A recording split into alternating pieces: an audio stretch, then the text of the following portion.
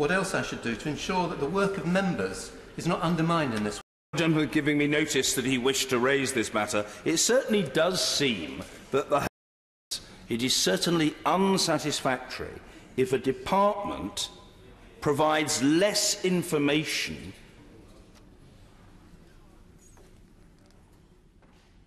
in a response to a parliamentary question from an elected member of this House than it provides in response to a freedom of information request from an external body. There's a basic issue here of, if I may say so, parliamentary self-respect. And so we've all got a dog in this race, if I can put it that way. I understand that the honourable gentleman has written on this matter to the Procedure Committee, which is exactly the course that I would recommend in these circumstances. That committee, colleagues, plays an important role in monitoring both the quality and the timeliness of parliamentary answers. I'm glad to see that that proposition is assented to by the honourable gentleman member for Scunthorpe, who has himself been a distinguished ornament of that committee and may be willing to make representations to the Home Secretary on the honourable member's behalf. Meanwhile, the honourable gentleman has put his concern on the record, and I hope that it has been noted on the Treasury bench and will be conveyed to Home Office ministers. I hope that is helpful to the honourable gentleman. We now come to the emergency debate, in which, and before the 3 hours starts, in which, subject only to the constraints of time and the willingness of colleagues to help each other, my main ambition is to try to maximise participation. We come to the emergency debate. Mr. Ian Blackford. Thank you, Mr. Speaker. And if I may, I want to commend all those that were involved in trying to save the iconic MAC building in the early hours of Saturday morning. And if I may commend my honourable friend from Glasgow Central, who I know attended to make sure that her constituents were safe, and grateful thanks to the fire service and, of course, the fact that they are all safe from this great tragedy for all of us. Mr. Speaker, I would like to start by thanking you for granting time for this very important debate on the issue of the EU withdrawal bill devolution and the Sewell Convention. And I should also mention that some members of the Scottish Select Committee can't be here today as they're hearing evidence elsewhere. I know that many of the committee members would have wanted to contribute to the debate if they were here. I am grateful, Mr. Speaker, that you have granted this debate, but it is not a substitute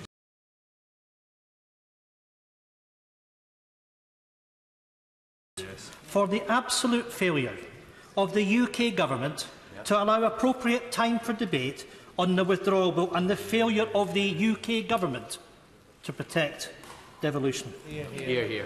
Make no mistake, the events of last week demonstrated the utter arrogance and the contempt that the UK Government has for the devolved nations.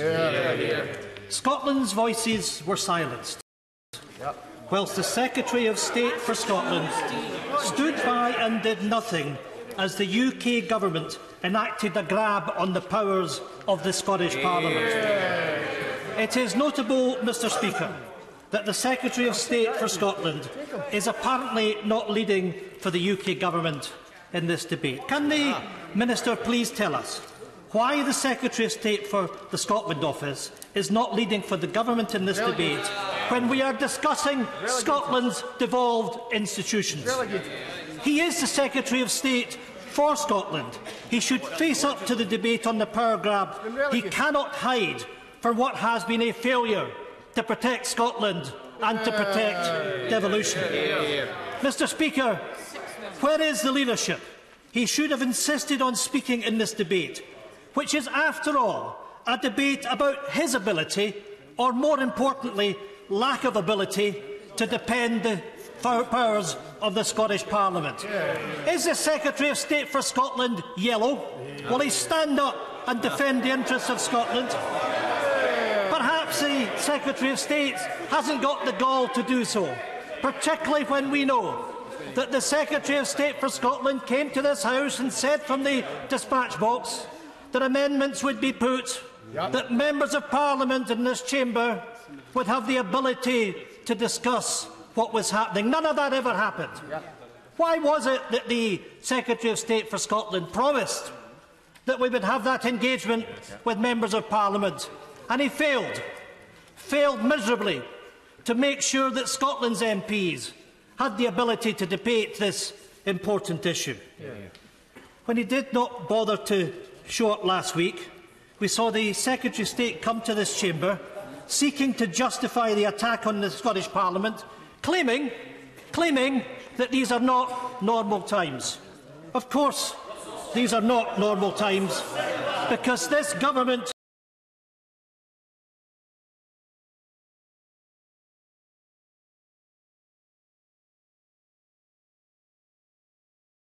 is acting against the interests of the people right across the UK, rather than acting in their best interests. I will happily give way.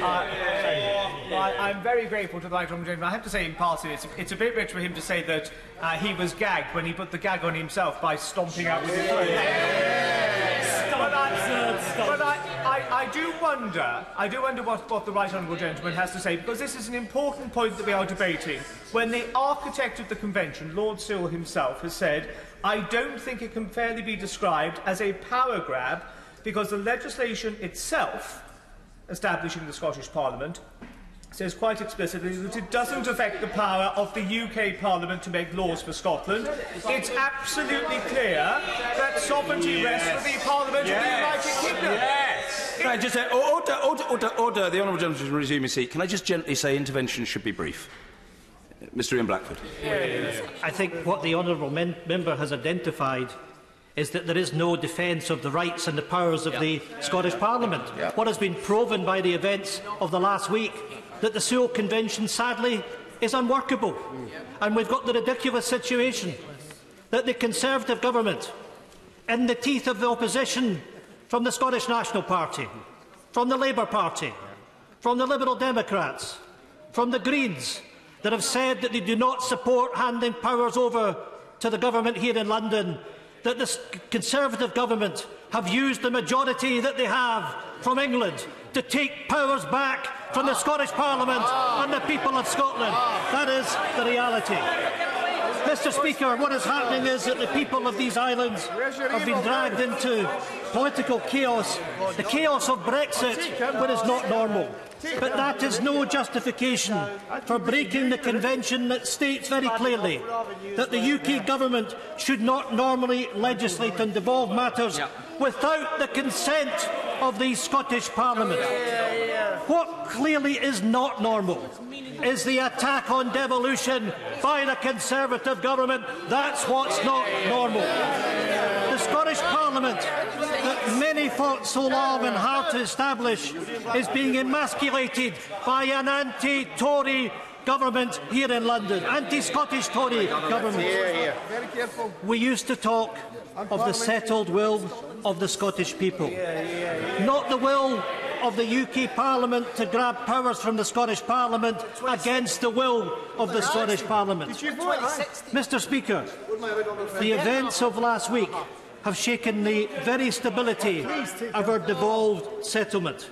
And then the Secretary of State informs us that, in his opinion, Scotland is not a partner in the UK, but part of the UK. Despite the fact that the Prime Minister had claimed that she wanted, and I quote, a future in which Scotland, Wales, Northern Ireland and England continue to flourish side by side as equal partners. Mr Speaker, as equal partners. In one sentence, in the mind of the Secretary of State, we have been downgraded from a nation to a region. Not the equal partnership that the Prime Minister talked about, but a subordinate relationship.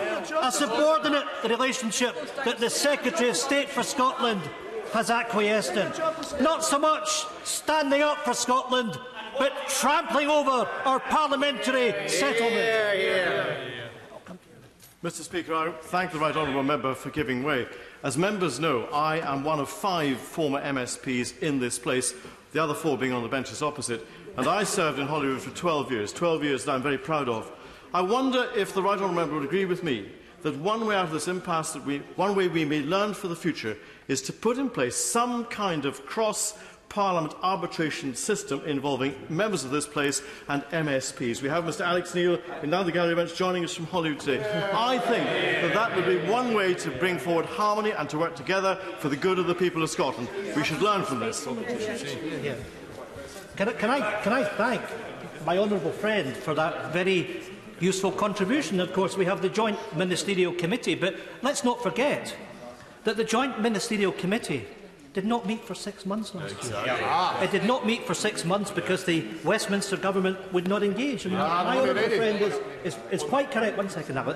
My honourable friend is quite correct that there has to be respect of the Parliament, and I would argue that there has to be respect of all the political parties that represent our country, that represent our Parliament. I'll continue. I'm grateful to the Right Honourable Gentleman for giving way. He refers to the Joint Ministerial Committee, but of course that is a mechanism for communication between governments.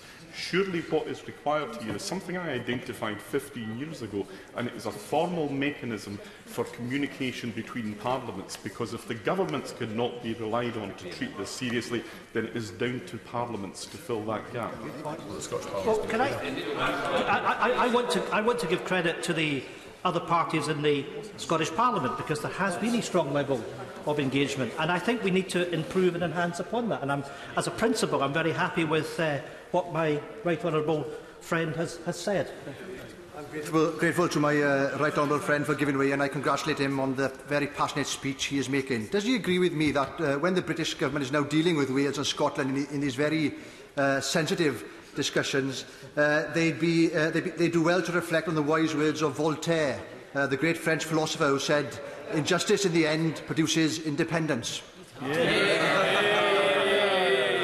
Well, I'm very grateful for to be reminded of that particular quote. But you know, I would say to the honourable members in the government benches, be careful. Be careful, because let me finish this point. This is not about the offence which is taken in this by the Scottish National Party, because you have to take on board that you have offended the Scottish Parliament. You've offended all the parties that I talked about. Now, all of us in these benches were back home in Scotland over the course of the weekend. And I can tell you that Scotland has changed. And there's been a very strong message which has come across that people that supported devolution, people that voted for devolution in 1997, can see very clearly what is going on. However you want to try and define it, however you want to try and spin it, it is an attack on the powers of the Scottish Parliament and teeth of the opposition of the Scottish Parliament and the Scottish people. And you will pay a heavy price, as you have paid in the past, if you don't listen to the voices of the Scottish people. I thank the honourable gentleman for giving way. The honourable gentleman will of course recall that the Conservative Party fought tooth and nail against the re-establishment of a Scottish Parliament. And what we see in the benches opposite are apologists. Order. The House must calm down. There's too much noise. Mr. Grant, you're a most amiable fellow. It's very unusual to see you very animated, and it's true that you are beaming, but you and Mr. Graham are also in the process making a considerable cacophony, and I think it would be better if you would calm yourselves for now. Patricia Gibson. Opposing the establishment of the Scottish Parliament, and we see the apologists defending the undermining of devolution itself. Does the honourable gentleman agree with me that they are hostile to the very concept of devolution in the first place? My honourable friend is quite correct. They have form which goes back over the course of a century. If I may, I would like to make some progress, and then I will allow interventions to be made. Mr. Speaker, if the UK Government has a free hand to argue and bend the rules to state when a situation is normal and not in order to undermine the Sewell Convention, then we can never, ever protect the powers of our Parliament. Westminster can do as it pleases, and we have to take it. Our Parliament in Scotland, that is supposed to be permanent, can see its powers changed at the whim of Westminster, defining times as not normal. Can the Secretary of State for Scotland not see what is wrong with that?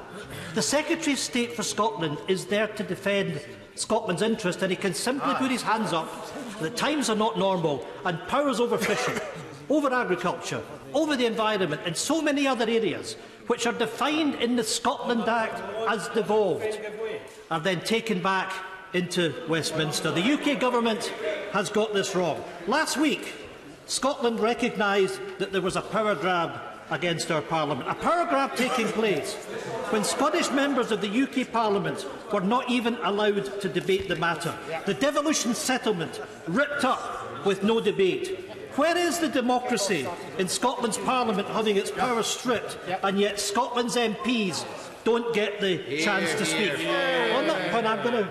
I'm grateful to the right honourable gentleman for giving way, and could he take this opportunity to confirm to the House, when he says this side opposed devolution in 1997, his own party opposed devolution in 1997 because their only aim is separation of Scotland from the rest of the United Kingdom? And when he speaks about a power grab, can he tell me how many powers the Scottish Parliament currently has and how many it will have after this government enacts its legislation, because he knows it will be considerably more.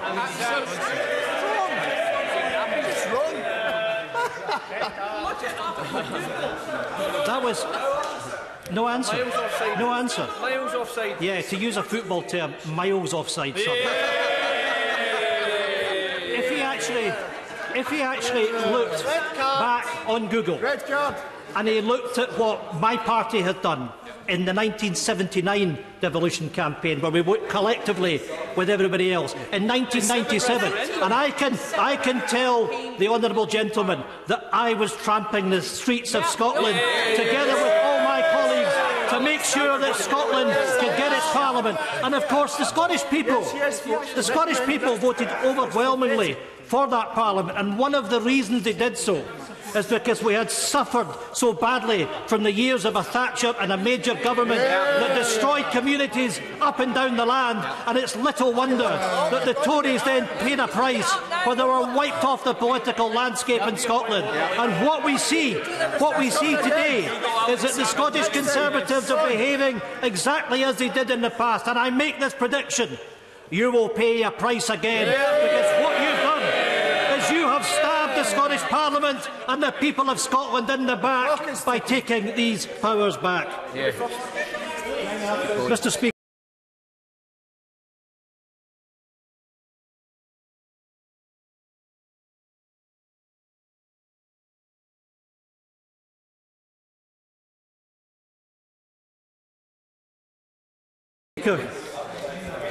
Scotland is watching, and it is not just the supporters of the SNP who are alarmed. Those that cherish our Parliament are outraged by the attacks on Scotland's Parliament. It's really, I have to say, it is illuminating, the behaviour that we're seeing. We should have a respectful debate, which others have called for. I will happily say to members that I am generous in allowing interventions, as I take from all sides of the House, but this behaviour of braying and shouting does nobody any favour, and you really ought to, the members on the government benches really ought to think about their behaviour and how this comes across to the people of Scotland. Mr. Speaker, the mood in Scotland has changed. There is a widespread recognition that the Conservatives have reverted to type and they're attacking devolution. Nay, they are attacking the interests of the people of Scotland. I will give way. The right honourable gentleman for giving way. Last week, when we divided on the Lord's amendments, this side of the House voted for more powers for the Scottish Parliament. You voted against. The SNP, Mr. Speaker, voted against. They voted against additional powers for the Scottish Parliament. We voted for more powers for the Scottish Government. They voted against those powers. Dear.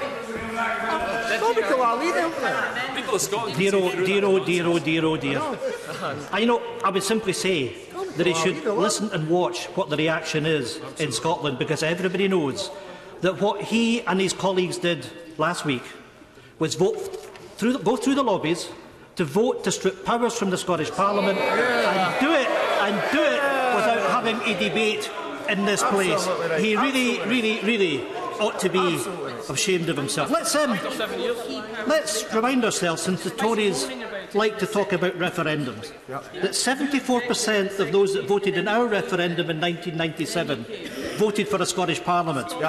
Our Parliament, it belongs to all of us.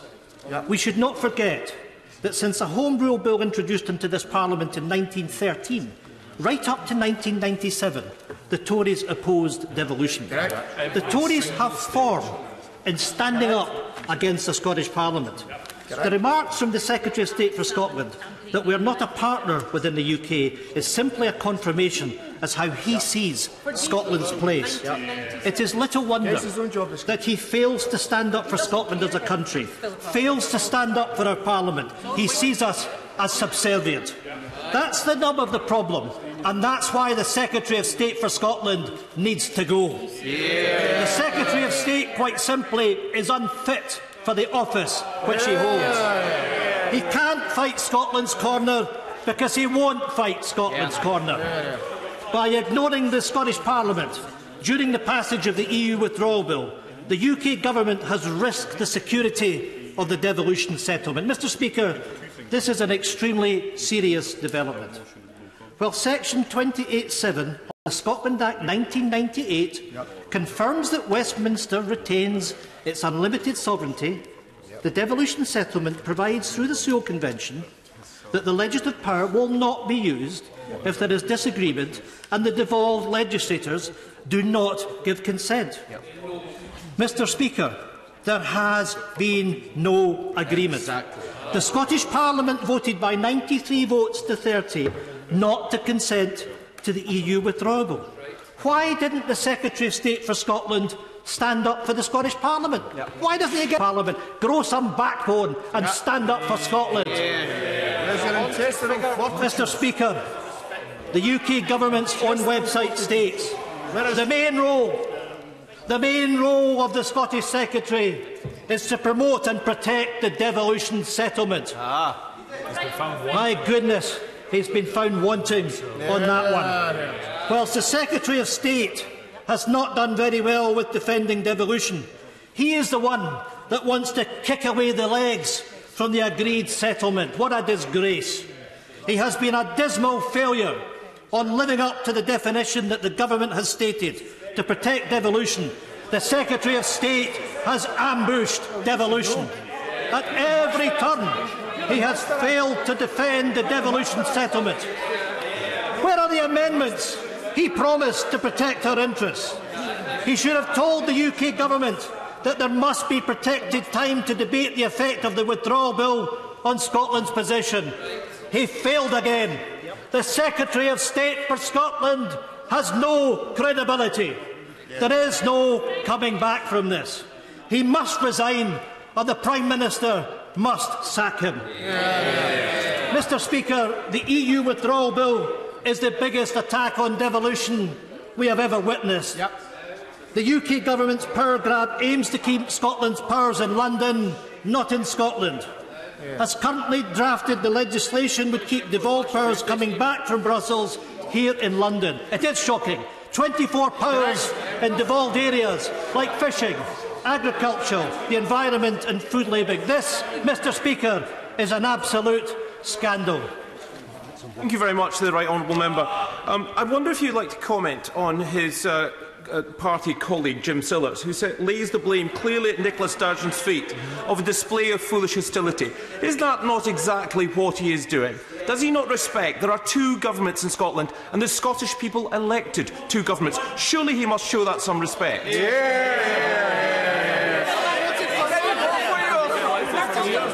Mr Speaker, I think some of the honourable gentlemen opposite should be auditioning for Comedy Hour. Let me just remind the honourable gentlemen, the Conservatives have lost every single election in Scotland since 1955. But what they want to do is to put a veto on the Scottish Parliament and the people of our country. That's the reality. Mr Speaker, powers must be in Scotland's hand, and it's not just the SNP that are saying it. Every party with the exception of the Conservatives, has stood up to defend Scotland's Parliament. A recent survey by 38 Degrees showed that... My goodness, the contempt. The contempt for the people.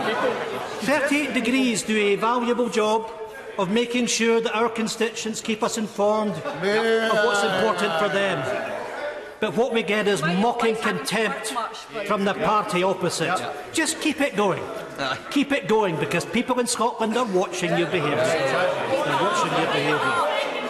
Mr. Speaker, a recent survey by 38 Degrees showed that 62% of Scots agree and want to see responsibilities over devolved areas currently held by Europe transferred straight to the Scottish Parliament. Legal experts such as Professor Rick Rawlings also criticised the EU withdrawal legislation for riding roughshod over devolution. He said, "The sooner Clause 11 of the withdrawal bill is cast aside, the better.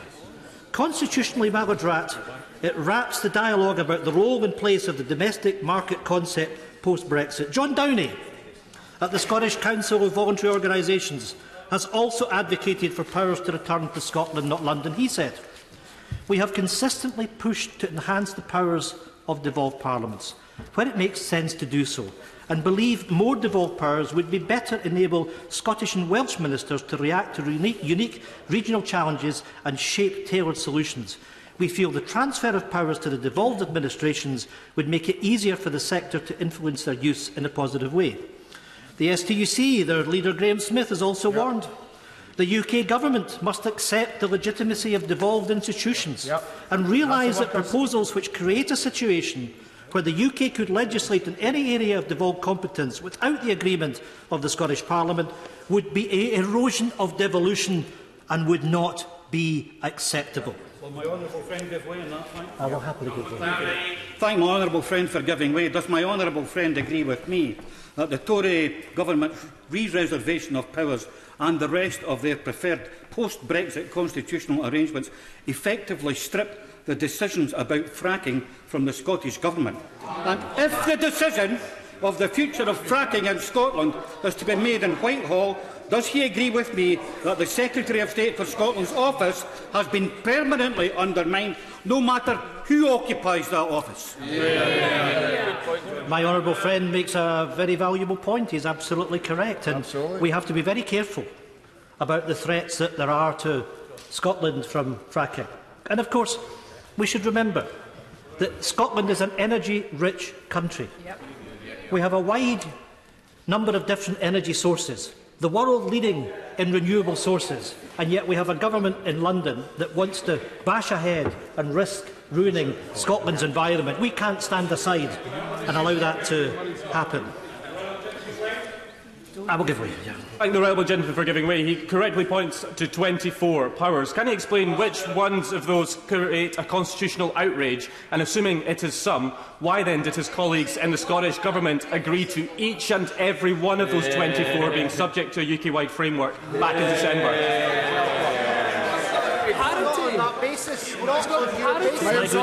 My goodness. Can I respectfully suggest... It's supposed to be good. It's supposed to be good, you've got to be kidding. Can I respectably suggest that the honourable gentleman goes back and he reads the Scotland Act 1998? Because the Scotland Act... You know, I can see people shaking their head.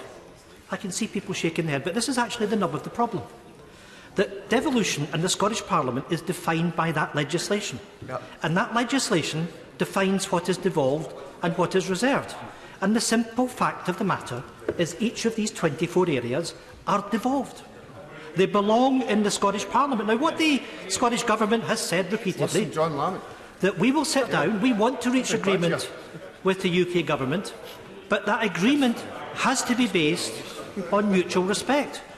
We will not unreasonably withhold consent on setting up framework agreements, but it has to be done on the basis of the consent of the Scottish Government and the consent of the Scottish Parliament. I cannot, for the life of me, understand why this is such a difficult concept to grab, and I have to say I am somewhat surprised and disappointed in the honourable gentleman.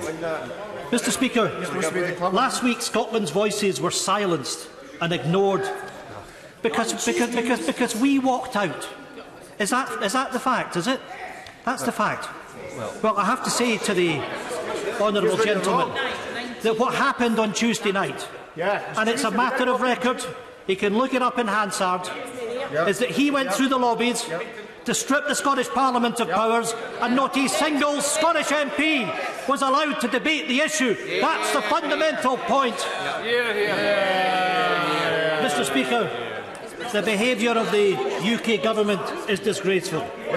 The Conservatives really think they can do whatever they want with Scotland and get away with it. It's back to the days of the poll tax under Thatcher. The very fact that they railroaded this legislation through with no time for speeches from anyone other than the UK Government Minister shows utter contempt for Scottish democracy. Now, I regret the fact that the Secretary of State for Scotland is not down to speak tonight. I'm going to give him another opportunity. Stand up and defend the indefensible. He can't. He's sitting there playing with his iPhone, and stabbing the Scottish Parliament in the back. That's the reality. Come on, come on, up you get. Come on, come on, come on. Speak up. Come on, speak up. Speak up. Order. That was a sort of rhetorical device by the honourable gentleman. But it is up to the Secretary of State if he wishes to intervene. And, one can't have people intervening against their will. Mr. Ian Blackford. Yes, thank you, Mr. Speaker.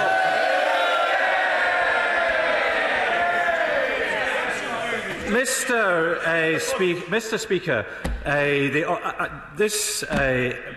this speech, I suppose it can be called that by the right honourable gentleman, is not worthy of a response from me in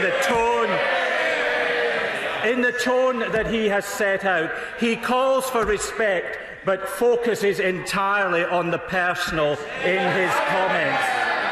This may be a performance for his colleagues. It may be a performance for his core voters. It doesn't impress Scotland.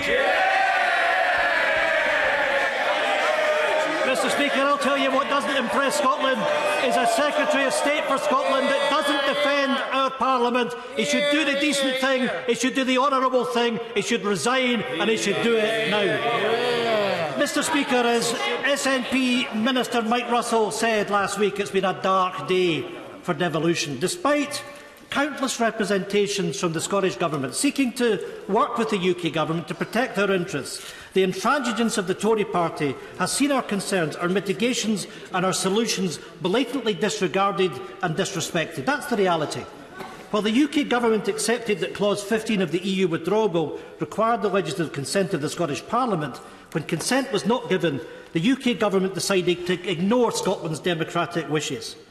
Last week, we saw the Secretary of State for Scotland come crawling to the chamber to explain the UK Government's position after the SNP had exposed the Tory power grab. But rather than reassure the people of Scotland that the UK Government was painful, absolutely, it's painful. It's painful that the people of Scotland are seeing their powers taken back from them. But rather than reassure the people of Scotland that the UK Government was committed to protecting our devolution settlement, the Scottish Secretary's statement effectively turned Sewell on its head by saying that if there is disagreement, that is no consent on a legislative consent motion, the UK Government can proceed to legislate. Mr. Speaker, this is a cause for huge concern, and it is a pity that the Secretary of State for Scotland is clearly not that concerned, or he would have made sure he was responding in this important debate today. Under the constitutional rules, this government should not proceed without Scotland's Parliament's consent. By constitutional convention and invariable practice since 1999, the bill should not complete its Westminster stages in its current form without that consent. Despite the murmurings of the current Secretary of State, back in 2005, the Scotland Office stated that the UK Government considered that the continuation of the Convention is vital to the success of devolution. Well, what has changed? The only thing that's changed is the Scottish Parliament hasn't given its consent, and the UK Government, showing utter disrespect, has decided to proceed. Grateful to the Leader of the SNP. We all heard the statement that the Secretary of State gave to this House on Thursday morning. I wonder if he could give a commitment on behalf of the Scottish Government and indeed his party that if the Secretary of State was to convene cross-party talks, that his party would take part. Yes, I mean, one of the things I would say to the, and I thank him for his intervention, one of the things I say to the honourable gentleman and to the government across the other side, I don't believe it's in anybody's interest not to have an agreement on this. But all of us have got the responsibility of defending the powers and the interests of the Scottish Parliament. I implore the Secretary of State to get back round the table. Let's resolve this issue. I don't want us to be in the situation that the government in London is taking back responsibility for our powers, and they really must listen to the voices which are coming from around this chamber and indeed from around Scotland. I will give way one last time. Thank my honourable friend for giving way. He's making a very powerful speech which I'm happy to associate myself with, but I also know from speaking to constituents of the weekend that many of them will associate themselves with these points. The sense of outrage which was coming across from constituents in my area was only the last time I saw such outrage was during the opposition to the Iraq War and to the poll tax. And does my honourable friend agree with me that Scotland has now reached a tipping point as a result of the actions of the party opposite? My honourable friend is quite correct, and it's borne out with my own experiences over the course of the last few days. And we only have to look at the increase in membership of the Scottish National Party. And there are people coming to the SNP, people that have not supported the SNP previously, have not supported Scottish independence, but they are simply appalled that there's an attack on the Scottish Parliament, that there's an attack on devolution. And I'll simply say to the Secretary of State, by all means, carry on down the road that you're going on, because the people of Scotland ultimately will have to make that decision as to where their future lies. And what he's doing, as he continues to go down this road, is to help strengthen the case for Scottish independence. I suppose we should be grateful for that. Mr. Speaker, last week the UK Government had a duty to amend the bill to respect the will of the Scottish Parliament. They failed to do so. Whilst SNP MPs sought to be constructive with our amendments to the legislation, we were shut out of the debate while the Tories ploughed ahead without any consideration of our proposed solution. The complete contempt shown for the people of Scotland by the Tory government is sickening. Not only were our amendments ignored, the entire debate on devolution was allocated less than 20 minutes of discussion, with no Scottish MP allowed to speak up for their constituents. Instead, the UK Government Minister ate up all the time for himself. The Scottish Tories said they would come here to stand up for Scotland. Well, what did they do? They trooped through the lobbies to take away Scotland's powers.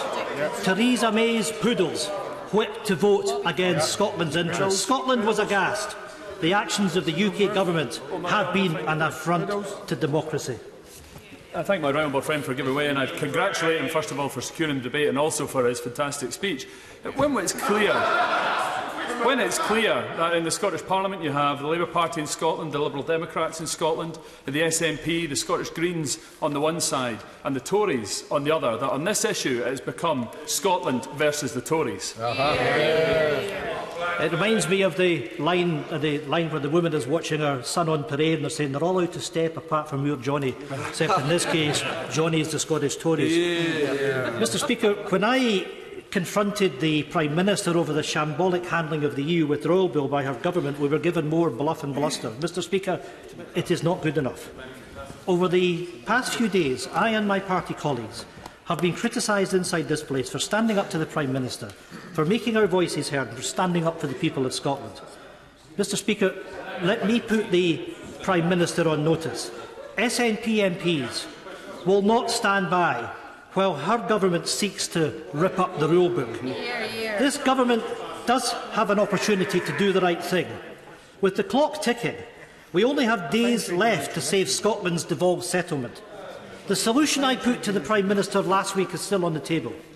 That is that the Prime Minister should act immediately to bring forward emergency legislation to remove Clause 15 and Schedule 3 in line with the Scottish Parliament vote. That is the only way that the UK Government can undo the damage it has caused, and the only way that the Tories can show the people of Scotland that their Scottish Parliament's rights are recognised and respected. That is the only way that we can save devolution in Scotland. Hear, hear. Mr Speaker, the Scottish Parliament has passed a continuity bill to protect its powers. Unbelievably, the Scottish Parliament is being taken to the Supreme Court by the UK Government over the matter. The UK Government should immediately withdraw this threat over the Scottish Parliament. Stop attacking our Parliament and start to show the Scottish Parliament some respect. The days of a UK Tory government threatening Scotland must end. It is little wonder that the Tories once again are seen as anti-Scottish. Let me put this in a historic context. The campaign to establish the Scottish Parliament has been a long one. The Scottish Home Rule Association was established way back in 1894. There was a Scottish Government bill that passed its second reading in 1913 that would have established a Scottish Parliament with greater powers than the one that we have today. Scotland voted in a referendum for a Scottish Parliament in 1979, but the incoming Tory government refused to deliver the Scottish Parliament that Scotland had voted for. Right through the 1980s and 1990s, demand for a Scottish Parliament grew. These growing calls were ignored by the Conservatives until they were swept out of office. In 1998, the Scotland Act establishing a Scottish Parliament was passed in teeth of opposition from the Conservatives. Majority Scottish opinion demanded a Parliament. It was, as was stated, the settled will of the Scottish people. When Winnie Ewing rose to address the opening of the Scottish Parliament in 1999, she said, "The Scottish Parliament, which adjourned on March 25, 1707, is hereby reconvened." That Parliament that we all in these benches take pride in had its powers defined by the Scotland Act. Schedule 5 of the Act defines what areas are reserved. The UK Government also accepts, and I quote, "The Act does not specify which matters are devolved to the Scottish Parliament. Rather, it specifies those matters that are reserved to the UK Parliament. Those matters not reserved by the Scotland Act are devolved to the Scottish Parliament.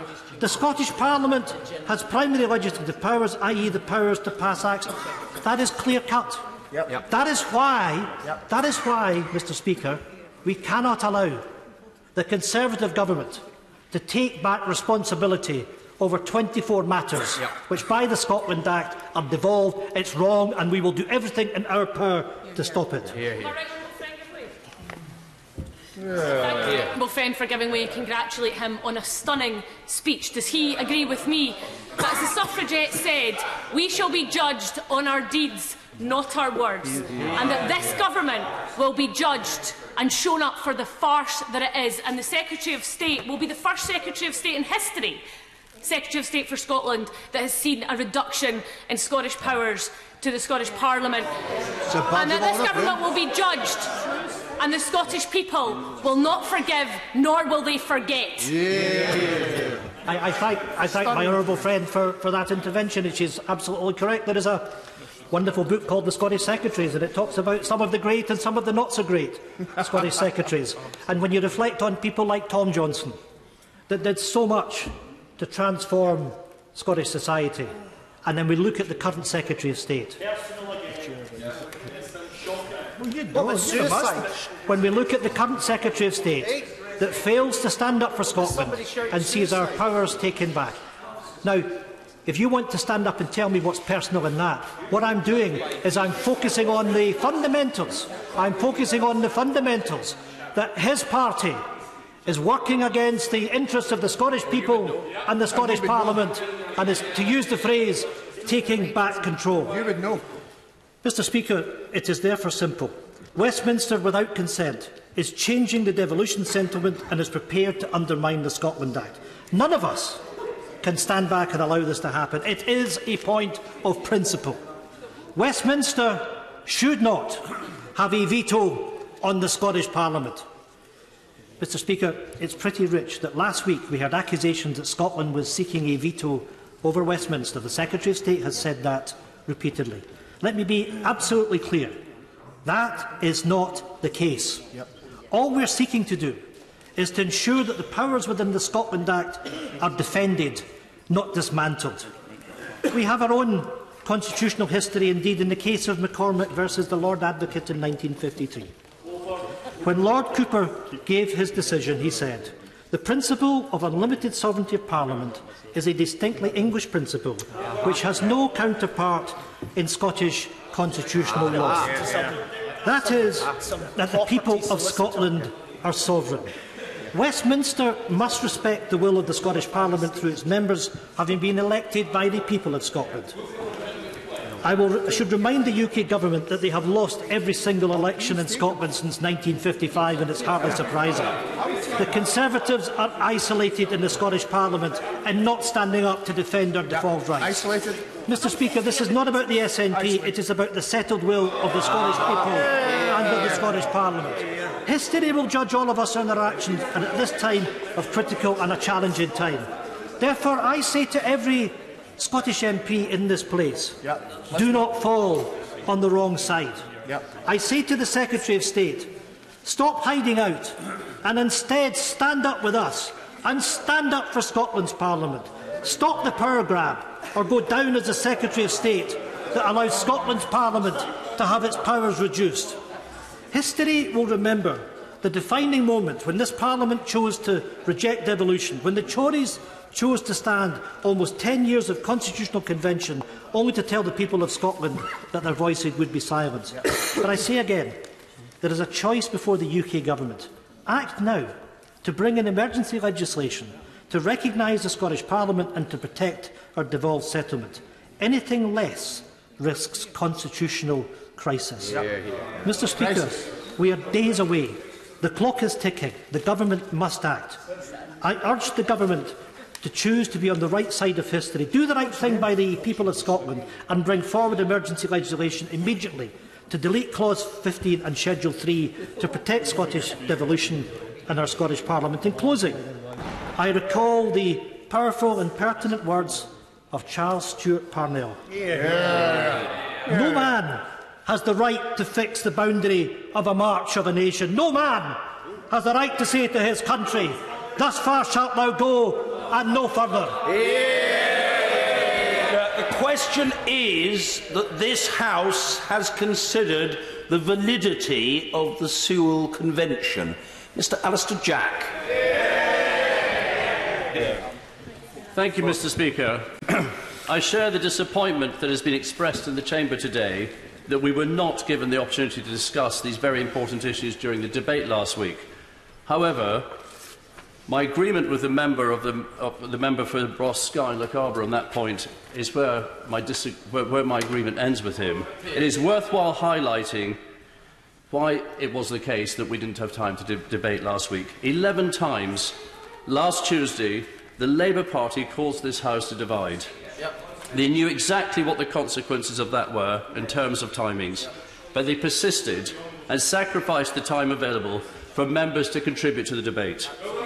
So I am delighted that we now have the opportunity to discuss the ramifications of new Clause 15 today. Mr Speaker, once we leave the European Union, the Scottish Parliament will be even more powerful than it is just now. And that is a fact. Every single powers being repatriated from Brussels after Brexit is already with Holyrood at implementation level. No power that currently resides there is being removed. Absolutely. We could be having a debate about how those powers could be used to improve the lives of fellow Scots. But instead, and not surprisingly, we're doing what the SNP love best and talking about process. Like my right honourable friend, the Secretary of State for Scotland, I regret that the Scottish Government were not able to agree a deal with the UK Government on the transfer of powers. No, the Government didn't agree. But I have to be honest and say that I was not surprised. The Government had to agree. It really is questionable whether Nicola Sturgeon was ever going to do a deal in the first place. Because let's not forget that within hours of the EU referendum result being declared 2 years ago, Nicola Sturgeon summoned the media to Bute House and instructed her officials to start drawing up the necessary legislation for a second independence referendum. She knew fine well that a deal with the UK Government would have been detrimental to her plans for a rerun of 2014. Oh, he's giving way. So the honourable gentleman giving way. Does he agree with Jim Sillars a former deputy leader of the Scottish National Party, when he says, let me be blunt, the standoff between Holyrood and Westminster is primarily the fault of Nicola Sturgeon. Sensible man. That's why you phoned Salmon. Obviously, I do agree with what he said, and I also agree with the comment of Jim Siller's. Order. Can I just explain to the House, people were talking about mutual respect, that it is discourteous for side conversations between members to take place when another member has the floor. The Honourable Gentleman for Stirling has just intervened, and he should then alert himself to the response to his intervention, rather than engaging in a squabble with Mr Law. Mr Alistair Jack. Mr Speaker, I also agree with Jim Siller's remark that it's ironic that Nicola Sturgeon wants to take the powers from Mrs May and return them straight to Mr Juncker. But there we are. Going back to the point I was making about the deal with the UK government that was detrimental to a planned rerun of the divisive second referendum proposed. Despite the best intentions of her Brexit minister, who I believe wanted to do a deal, the First Minister would never have agreed to anything that he went back with. For them, it is all about grievance and division with Westminster, and the people of Scotland, Mr Speaker, are rightly sick of it. Once we leave the European Union, it is absolutely vital that the integrity of the unified internal market of the United Kingdom is upheld. That is of benefit to everyone, not least Scotland, where our trade with the rest of the UK is worth 4 times more than our trade with the EU. And in order to maintain that internal market, we need to agree common frameworks, something that even the SNP agree on. Mr Speaker, those frameworks will provide certainty to businesses in our home nations that will ensure there will be no barriers to doing trade within the UK. Whether in areas such as agricultural support, animal welfare, environmental standards, food labelling or public procurement, common frameworks are required to ensure fairness throughout the UK, to maintain standards and to ensure cooperation between the 4 home nations. And as we leave the EU and become a global free trading nation again, common frameworks will ensure that the whole of the UK is able to benefit from the trade deals that will be signed with countries around the globe. Without those frameworks, we could end up with a different regulatory systems throughout the UK, which would potentially make it harder for us to sign comprehensive free trade deals. You would think that this would make complete sense, but it was not enough for the Scottish Government. They effectively wanted a veto over those powers contained in the frameworks, which it is important to bear in mind would also affect the people of England, Wales and Northern Ireland. And the UK Government were, to my mind, right not to give in to that demand. Mr Speaker, isn't it just a little bit suspicious that a unionist government in Wales was able to sign up to the final deal, but a nationalist government in Scotland was not? I don't think it will escape the people of Scotland's notice that Nicola Sturgeon and the SNP have used this process to further their desire of taking Scotland back down the road of a divisive second independence referendum that the people of Scotland just don't want. If they could, the SNP would take us straight back into the European Union, sign us back up to the hated common fisheries policy, and ironically hand the powers that are so contentious to them straight back to Brussels. However, Mr Speaker, we will not let that happen, and that is why this government is respecting the democratic will of the British people to leave the European Union. Ian Murray.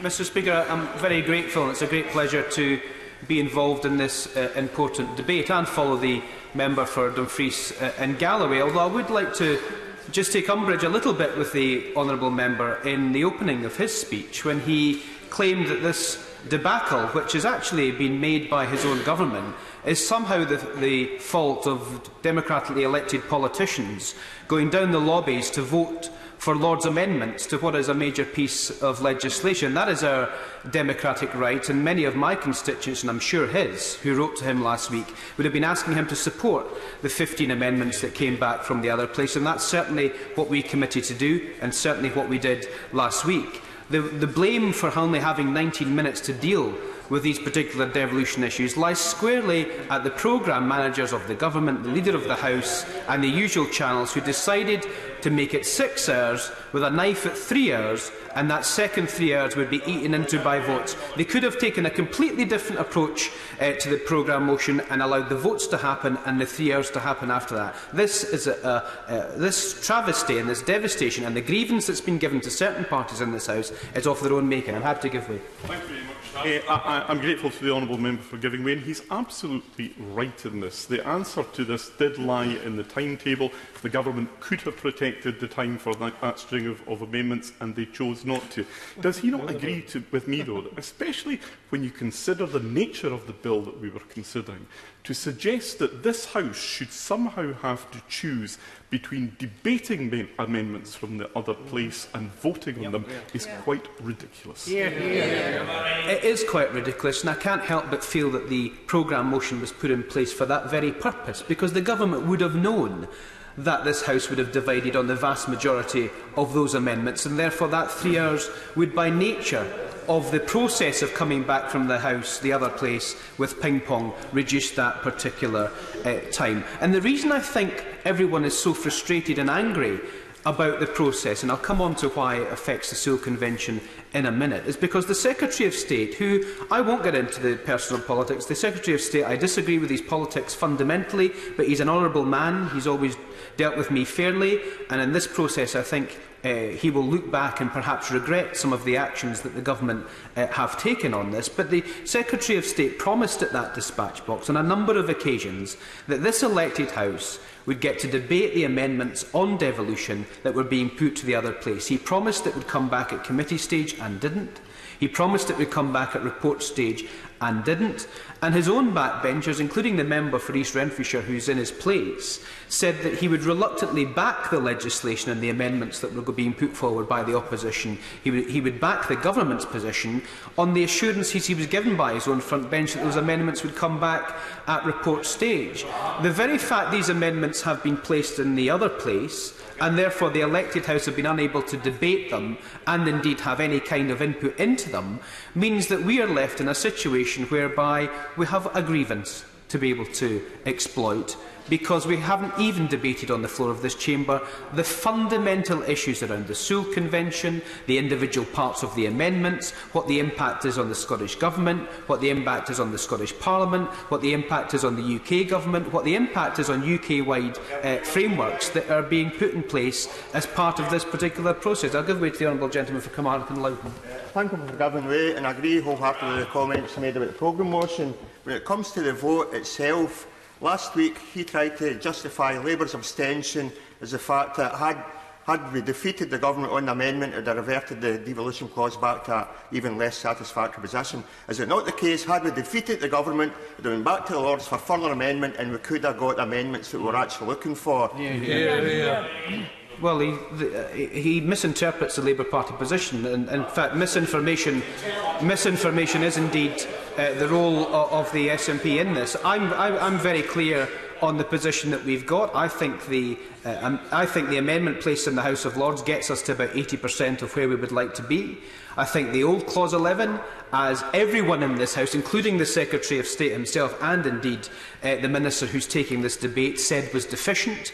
There's been a process of negotiation, and I've seen in a process of negotiation you can't always get what you want. I would like for the government to have gone much further, but on the basis that it is 80% in my view acceptable, it didn't seem right to vote for it and didn't seem right to vote against it. That's a principled position to take. And what I would say to the honourable gentleman is this. What is completely and utterly, fundamentally disingenuous is to claim that powers are being taken back from the Scottish Parliament.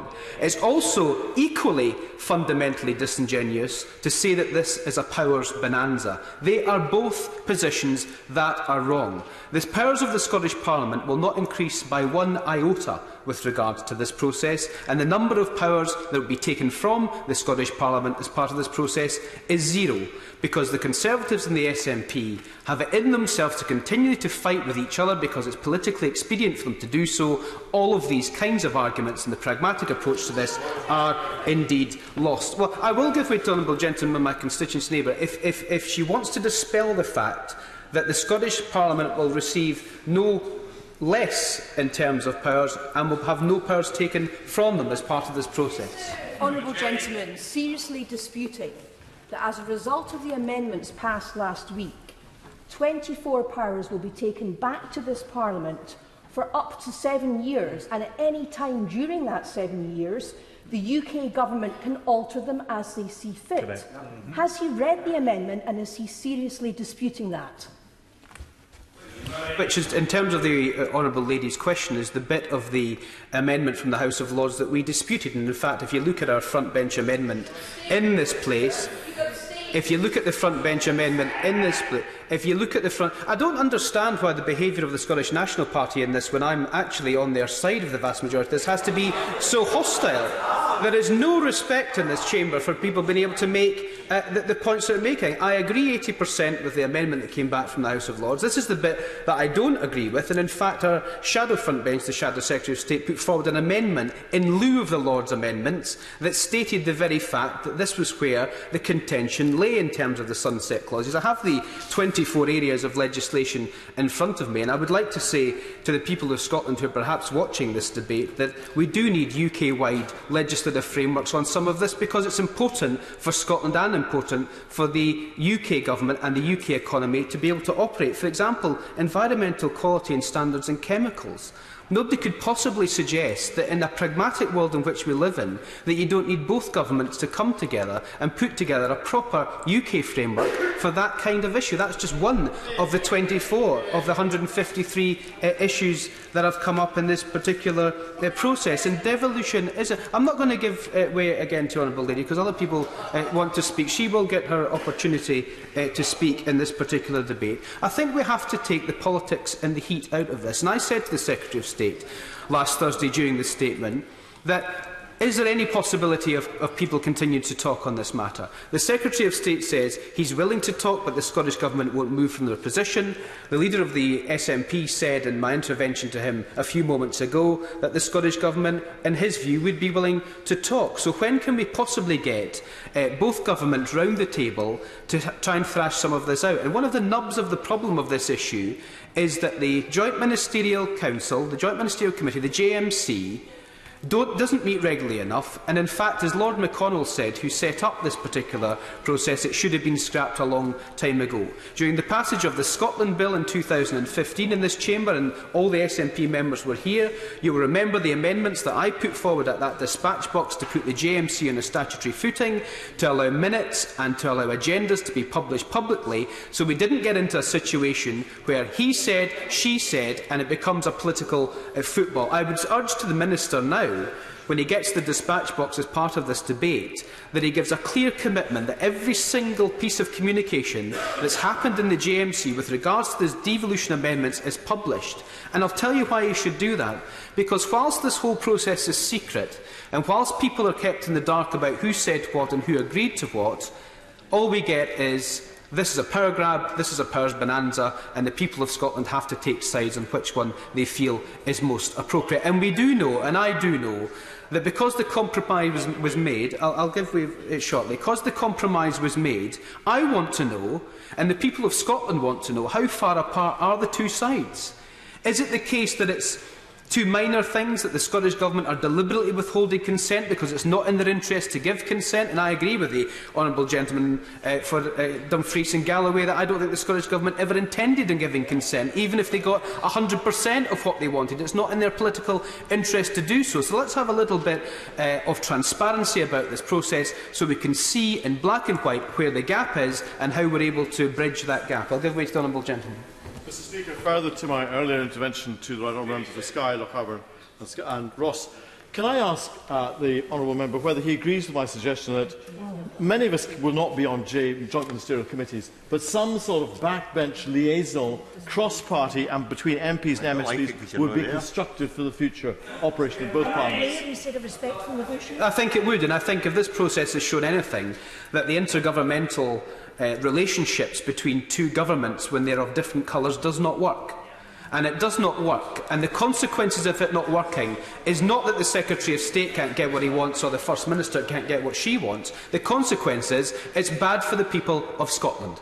because we cannot get to a situation whereby we have an orderly withdrawal from the EU if that's what happens, and let's not get into the issues around whether or not we'll leave the EU, etc., etc. I have my own views, but if we are to leave, then we need a proper structure in place where both governments can be confident and the people of Scotland can be confident that both governments can work together. It is in both governments' interests, I'll say to the honourable gentleman, to fight over these particular issues, because they cannot resolve some of the major problems with regards to leaving the European Union, and therefore having a fight between flags between the Conservatives and the Scottish National Party shoots both political agendas down to the ground, while every other issue that's on there ends up being on the agenda. I won't give way because we will run out of time, and I would hate for the honourable gentleman to walk out if he's not able to get his say in this particular debate. Mr Speaker, I'll make two other brief points if I can.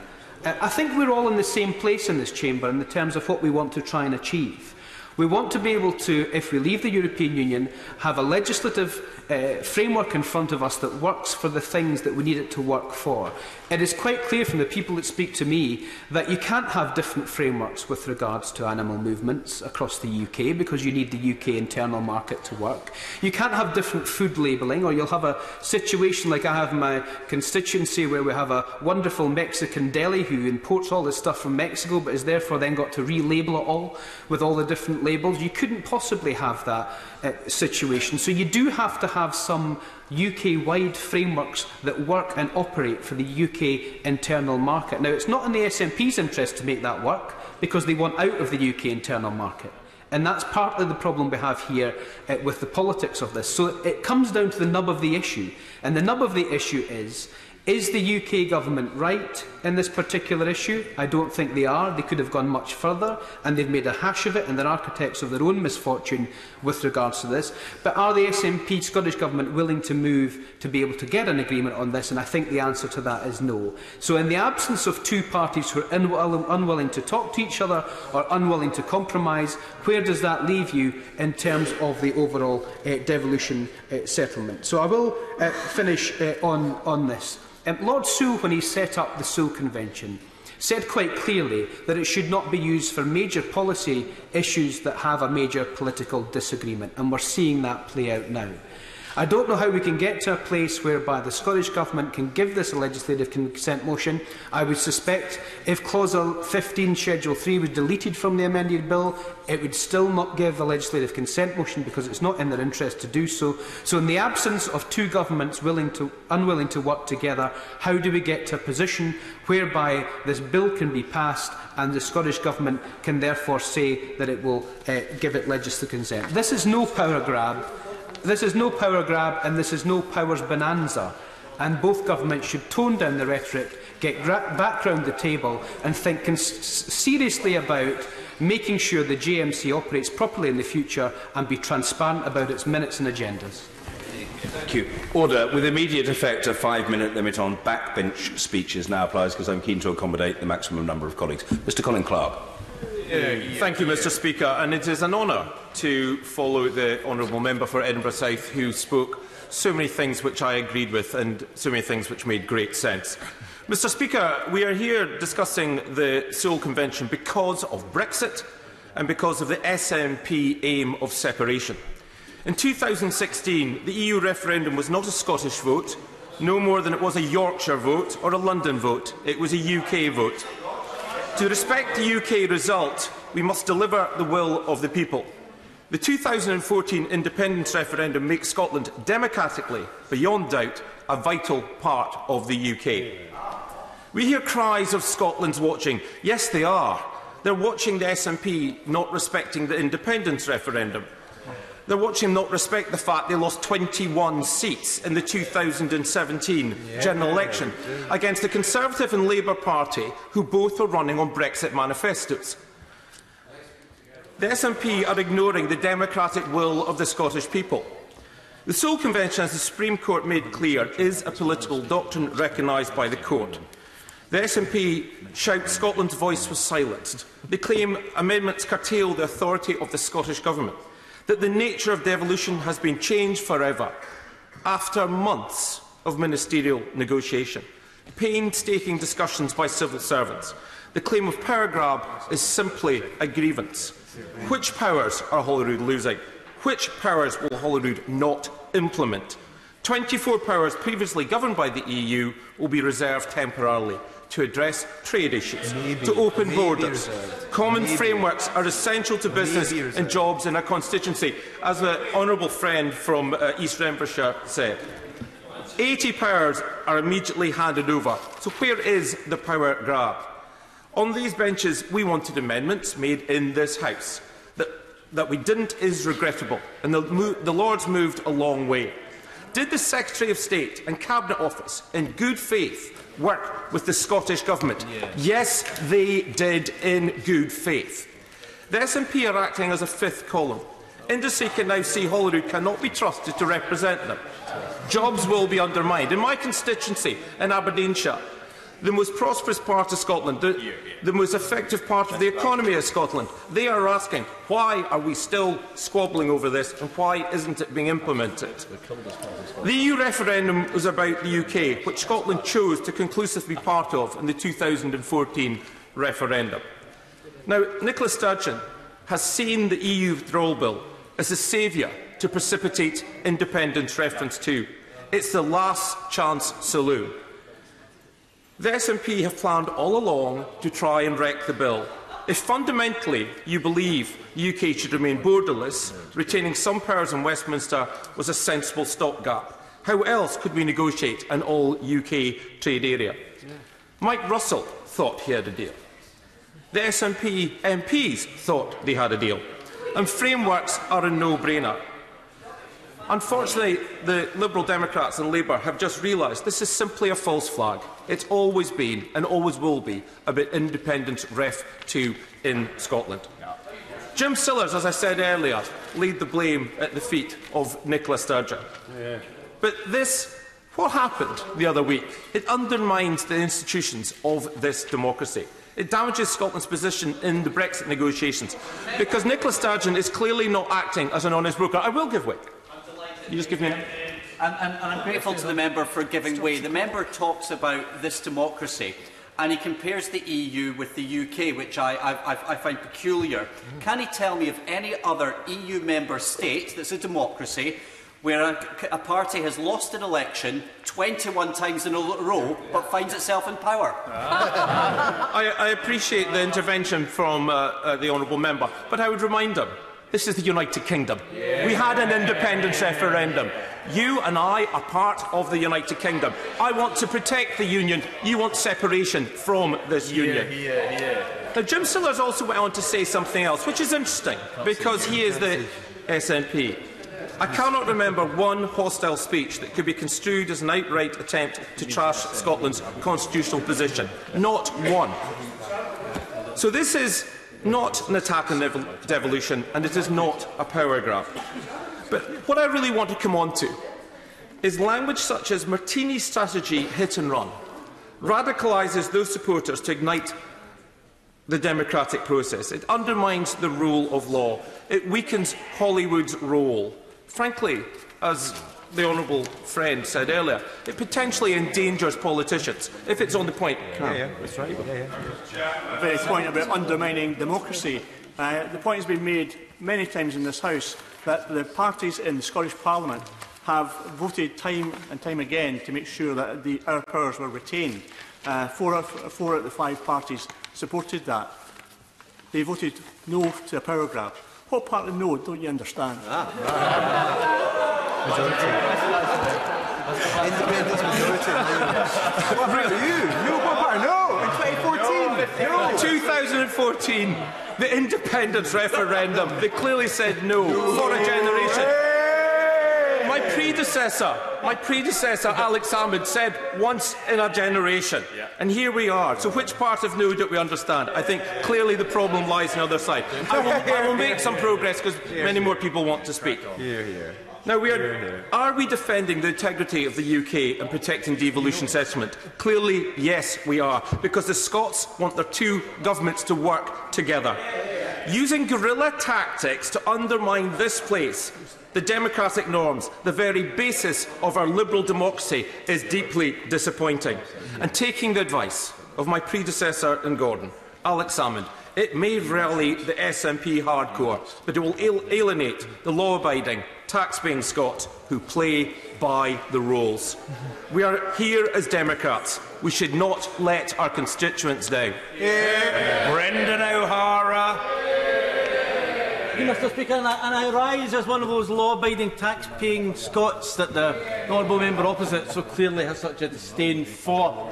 And regardless of what the honourable members opposite would have us believe, it is now clear to everyone that following last week's unprecedented power grab in the Scottish Parliament and its powers, the Conservative Party and this government have finally abandoned any pretence of even having the remotest commitment to devolution. That a power grab of this scale can be enacted by one Parliament over another demonstrates once and for all that the Tories haven't the slightest interest in respecting the fundamental principles of devolution. The contemptuous way in which Scottish democracy was dismissed by this place last week with a 15-minute lecture from the Right Honourable Member from Aylesbury was simply further proof that Scotland has no future in this United Kingdom, and the sooner we are free from it, the better. The Tories' disgraceful disdain for the will of the Scottish people, as expressed by the democratically elected members of the Scottish Parliament, shows the Tories in their true colours. Anti-democratic, narrow-minded, backward-looking and insular. People who, as devout British nationalists, let us never forget, were from the outset vehemently opposed to the creation of a Scottish Parliament. For a century or more, the official Conservative Party position was to oppose even the slightest devolution of political power from London to Scotland.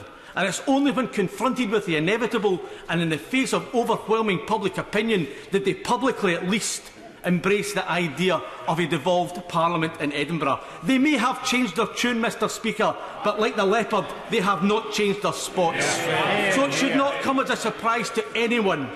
At the first opportunity, they are using Brexit as an excuse to roll back on the devolution settlement, a settlement they never believed in, to try and claw back to London as many of the powers and competencies of the Scottish Parliament as they possibly can. Last week, the Secretary of State made the excuse of these not being normal times, and how in these circumstances that somehow justified his carrying out this power grab. What he failed to mention, Mr. Speaker, was of course that according to the UK Government's own lawyers, when they went to the Supreme Court recently, when they said, and I quote, "Whether circumstances are normal is a quintessential matter of political judgment for the Westminster Parliament." So there you have it. The UK Government will decide what is and isn't normal, and it's they and they alone who will decide what powers the Scottish Parliament has and what powers will be restricted for up to 7 years without that Parliament's consent. And is there anyone so naive who really believes that having grabbed those powers to themselves, that the UK Government will return them to Scotland after 7 years? Not a chance. Mr. Speaker, no one should be in any doubt what is at stake here. Because once the precedent is established that Westminster can overrule a majority vote in the Scottish Parliament whenever there is disagreement, a standard will have been set and the ground rules will have been established. And it's my genuine fear that if we allow this to happen, it will be used by the Tories for a pretext of seizing powers again and again and again whenever it suits them. As my right honourable friend for Ross Scanlon said, this isn't about the SNP versus the Tory government, because the Scottish Parliament, the SNP, the Labour Party, the Greens and the Liberal Democrats all recognised that what the Tories were planning was nothing less than a power grab, an outrageous attack on the democratically elected Parliament of Scotland.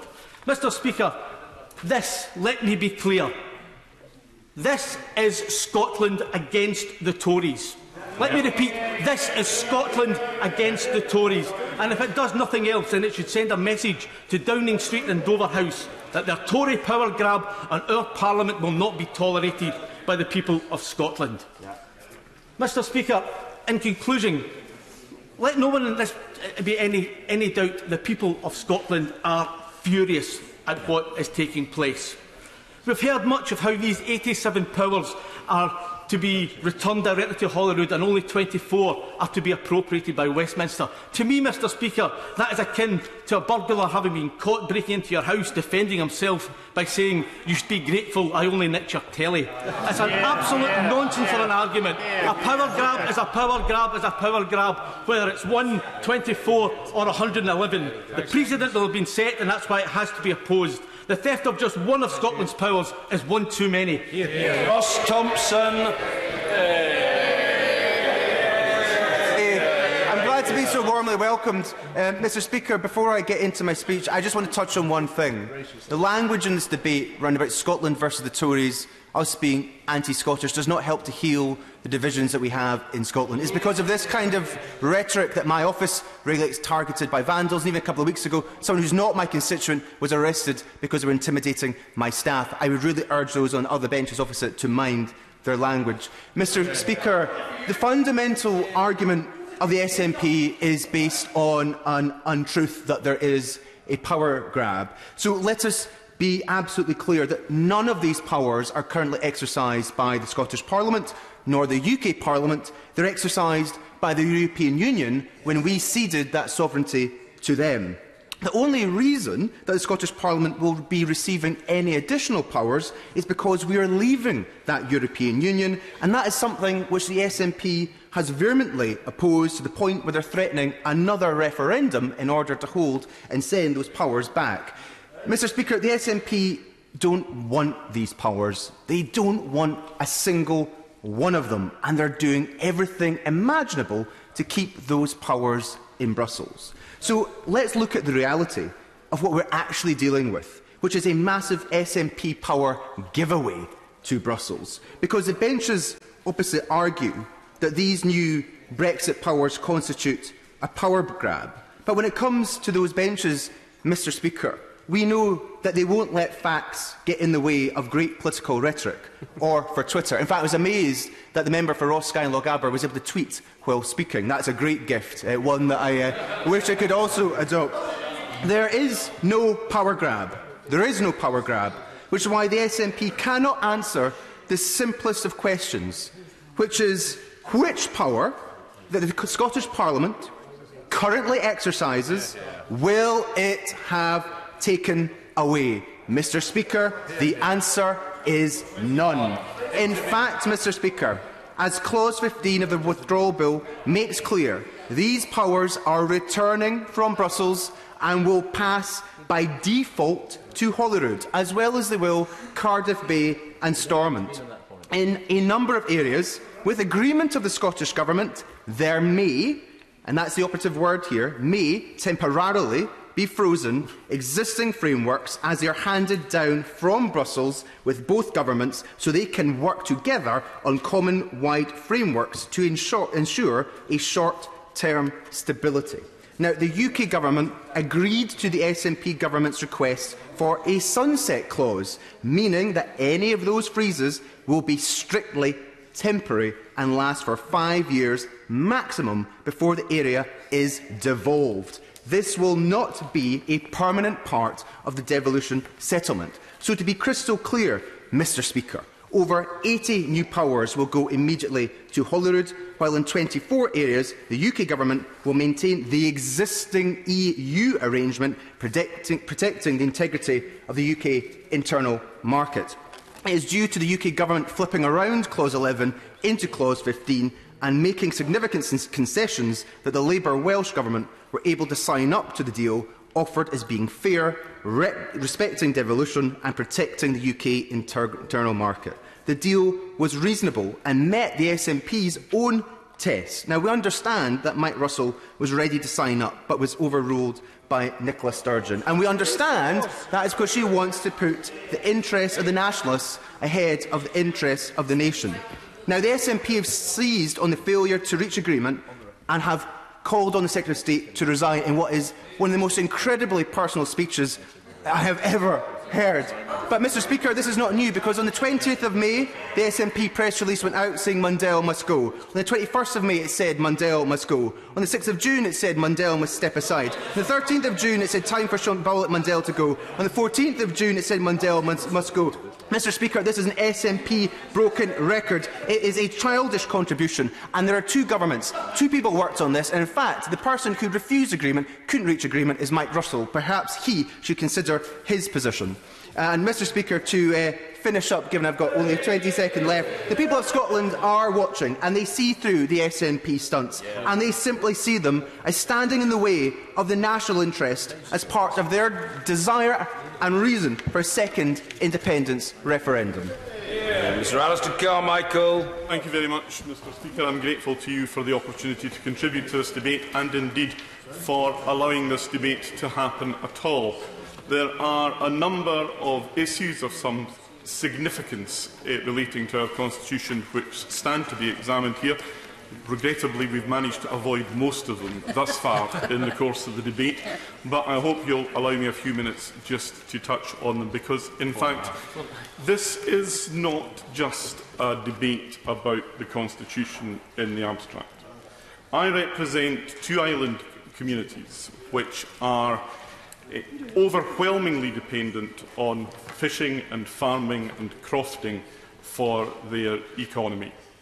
And these are communities which will absolutely need to know what the future holds post-Brexit. And they will need to know what is going to come in place of the Common Agricultural Policy for agricultural support in particular. And when I met the NFUS representatives in Orkney on Friday, these were the questions that they were asking me, and time after time after time I had to say, I'm sorry, I do not know, because nobody knows. So this is not just about the Constitution, this is about something that is going to have a very serious and profound livelihood on my constituents. I want to say just a word or two about how we got here. The Government has mishandled this whole aspect of Brexit just about as badly as it is possible to imagine. Certainly they've managed it as badly as they have managed the whole of the Brexit process. As others have said, amendments were promised at the dispatch box. We were told that this House would have the opportunity to debate them. These amendments did not appear. We were then told that they would come in the House of Lords, and indeed they did eventually come at a late stage in the House of Lords. In the meantime, the Scottish Parliament, for a variety of different reasons, there was no single reason why the different parties within the Scottish Parliament voted in the way that they did, but notwithstanding that, they all decided that they would withhold the legislative consent when the question was put to them. So the timetable that we were given last week should have been one that protected the time available to debate these amendments from the other place. It didn't, and that was not an accident. The Government used the procedures of this House to avoid a debate rather than to engage in it. For that they are culpable, and for that we are all now having to deal. Mr Speaker, the consideration of Lord's amendment should also not have been something which was presented to us as an either-or for voting on them. This is, I believe, the most significant piece of constitutional legislation we will debate in my lifetime, and we should not, when it comes to voting on Lord's amendments to it at this stage, be given a choice of either voting or debating.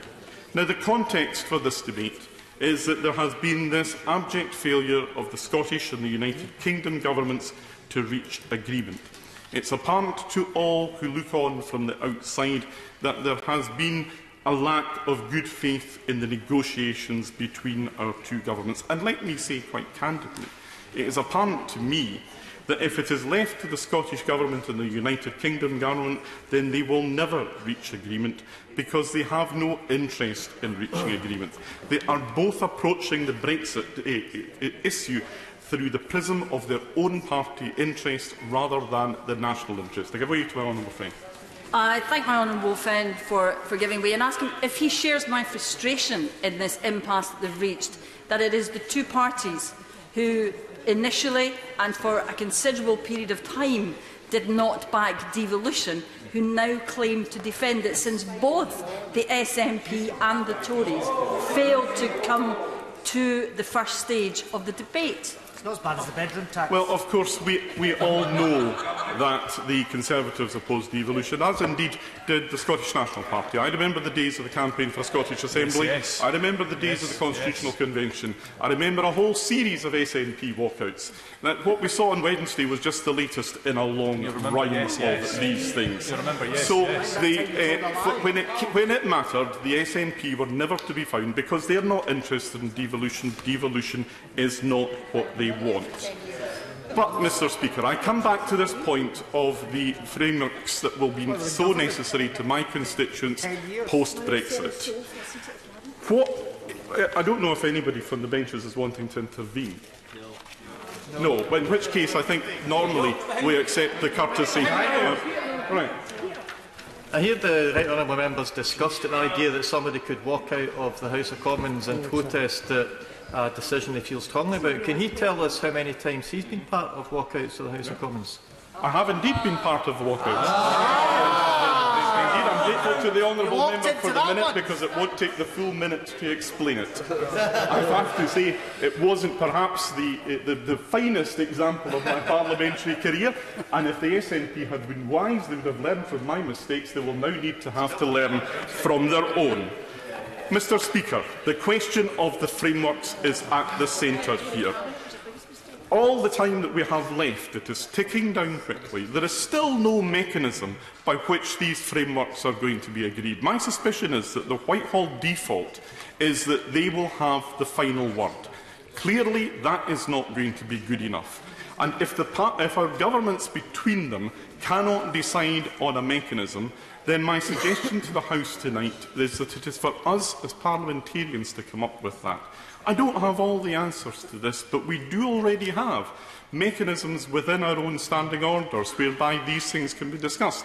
God forbid that I would ever want to go back to hosting the Scottish Grand Committee again, but that is one forum in which we might reasonably expect to debate these things on motions that are amendable and have as common position on which we could all ultimately agree. Mr Deputy Speaker, as I said earlier on in this debate, it is apparent that one of the weaknesses of our constitutional settlement is that we have no mechanism for Parliament to speak to Parliament. All the mechanisms are about government speaking to government. The other piece of weakness that we have within our constitutional settlement is that there is no mechanism now for an honest broker in the middle of disputes between the governments. That is where we now need to focus our attention. We need to move away from this mix of black letter law and constitutional convention, and ultimately everything should be written down in a constitution. Thank you. Kirsten Hare. Thank you, Mr Speaker. Over recent months, we have heard increasingly bizarre claims from SNP politicians, both in this place and the Scottish Parliament. They have repeatedly said, without a single shred of evidence, not one example to back up their claims, that a power grab is underway. Mr Speaker, that is simply fantasy. When questioned in the Scottish Parliament or asked for further detail in this place, no SNP representative can name a single power that is currently devolved that will be taken back to Westminster. And that is because as we on these benches know and welcome, Holyrood is on the verge of receiving a vast array of powers that they would never have done had we remained in the EU. And although, while welcoming this enhanced devolution, I do so with certain caution around how they will use these powers. Not because of any objection around powers being devolved, but because when the SNP are set to receive more powers, there inevitably emerges a nervous press release from Butte House saying that actually it's quite complicated and could they have more time to decide on when to take these powers on. However, leaving Nicola Sturgeon's inability to grow the economy, take over welfare powers when they have been demanding them for years, deliver farmers' payments, boost education standards, roll out broadband beyond the central belt, or ensure those living outside cities have access to health services, I have absolutely full confidence in their ability to manage this massive influx of powers to what we must never forget, one of the most powerful devolved parliaments in the world. In fact, Mr Speaker, I I know why the SNP are reluctant to talk about specific powers in this context of the debate, because they want nothing to do with these powers. It's because they have zero interest in taking these powers on. In fact, I would go as far to say is the only thing that they want is for someone else to have these powers. They don't want these powers because all the SNP want to do is give every single one of them back to Brussels. Do they want to manage agriculture to diversify and grow our economy? No. Far better to leave the EU Commission to tell them how to do it. And are they interested in revitalising our coastal communities by leaving, in their idol Alex Salmond's words, the dead hand of the common fisheries policy? No. They would see our fishing industry tied to the disastrous CFP indefinitely, a stance that was reinforced by their MEPs only a couple of weeks ago. Will they ever take responsibility and get on with governing? No, because they would rather campaign for an unwanted referendum rather than get on with the day job. Mr Speaker, I know full well the SNP are not interested in being constructive because at the end of the day they aren't interested in governing. They have a single objective, one that overshadows every policy, every press release, every negotiation, and that is to break up our union. The union which Scotland voted to remain part of in 2014. Scotland's opinions haven't changed. In fact, the last election allowed voters their chance to voice their concerns to the SNP, that they were outraged with them riding roughshod over the referendum result, and 500,000 people voiced their concerns loudly and clearly. Nicola Sturgeon's government is not an honest broker looking to get the best outcome for Scotland. Her government is a wrecking ball designed to tear our nation apart.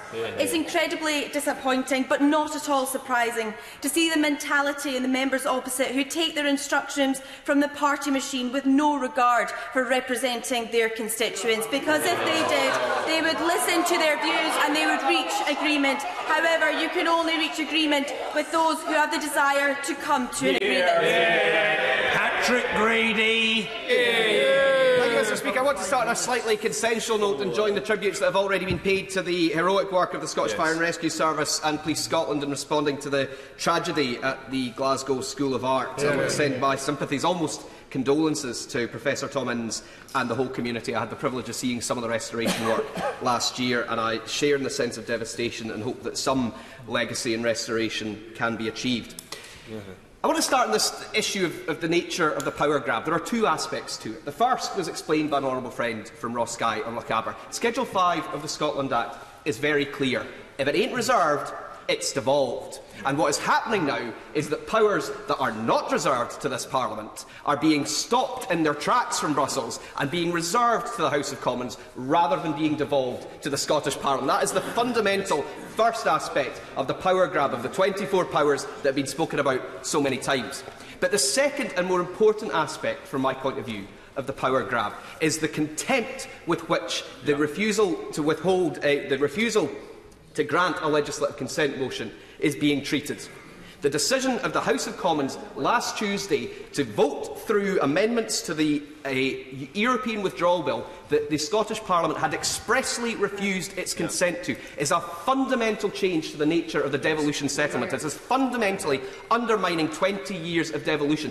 That is the real power grab. This Parliament expressing its sovereignty in the face of the sovereignty of the people of Scotland, expressed in their legitimately elected Parliament. I thank the honourable gentleman for giving way. He was making the point about these powers being reserved as a fundamental challenge to devolution. Could he tell me, how does agriculture fertiliser regulations pose a fundamental challenge to devolution? How does elements of reciprocal healthcare propose a fundamental challenge to devolution? Mr Speaker, these are the 24 powers that are being reserved. They're not a challenge to devolution, they're just common sense. Mr Speaker, he has a far more rural constituency than I do, and perhaps the farmers in his constituency perhaps they're happy with the idea that this Parliament will simply legislate and ride roughshod on those issues without the elected members of the Scottish Parliament. But I'm not sure that the farmers farmers that I do have in Glasgow North would share that view. The saddest thing about all of this, though, is that it didn't really have to come to any of this, but it simply hasn't been on the government's radar. And whether that's because it's a failure by the Secretary of State for Scotland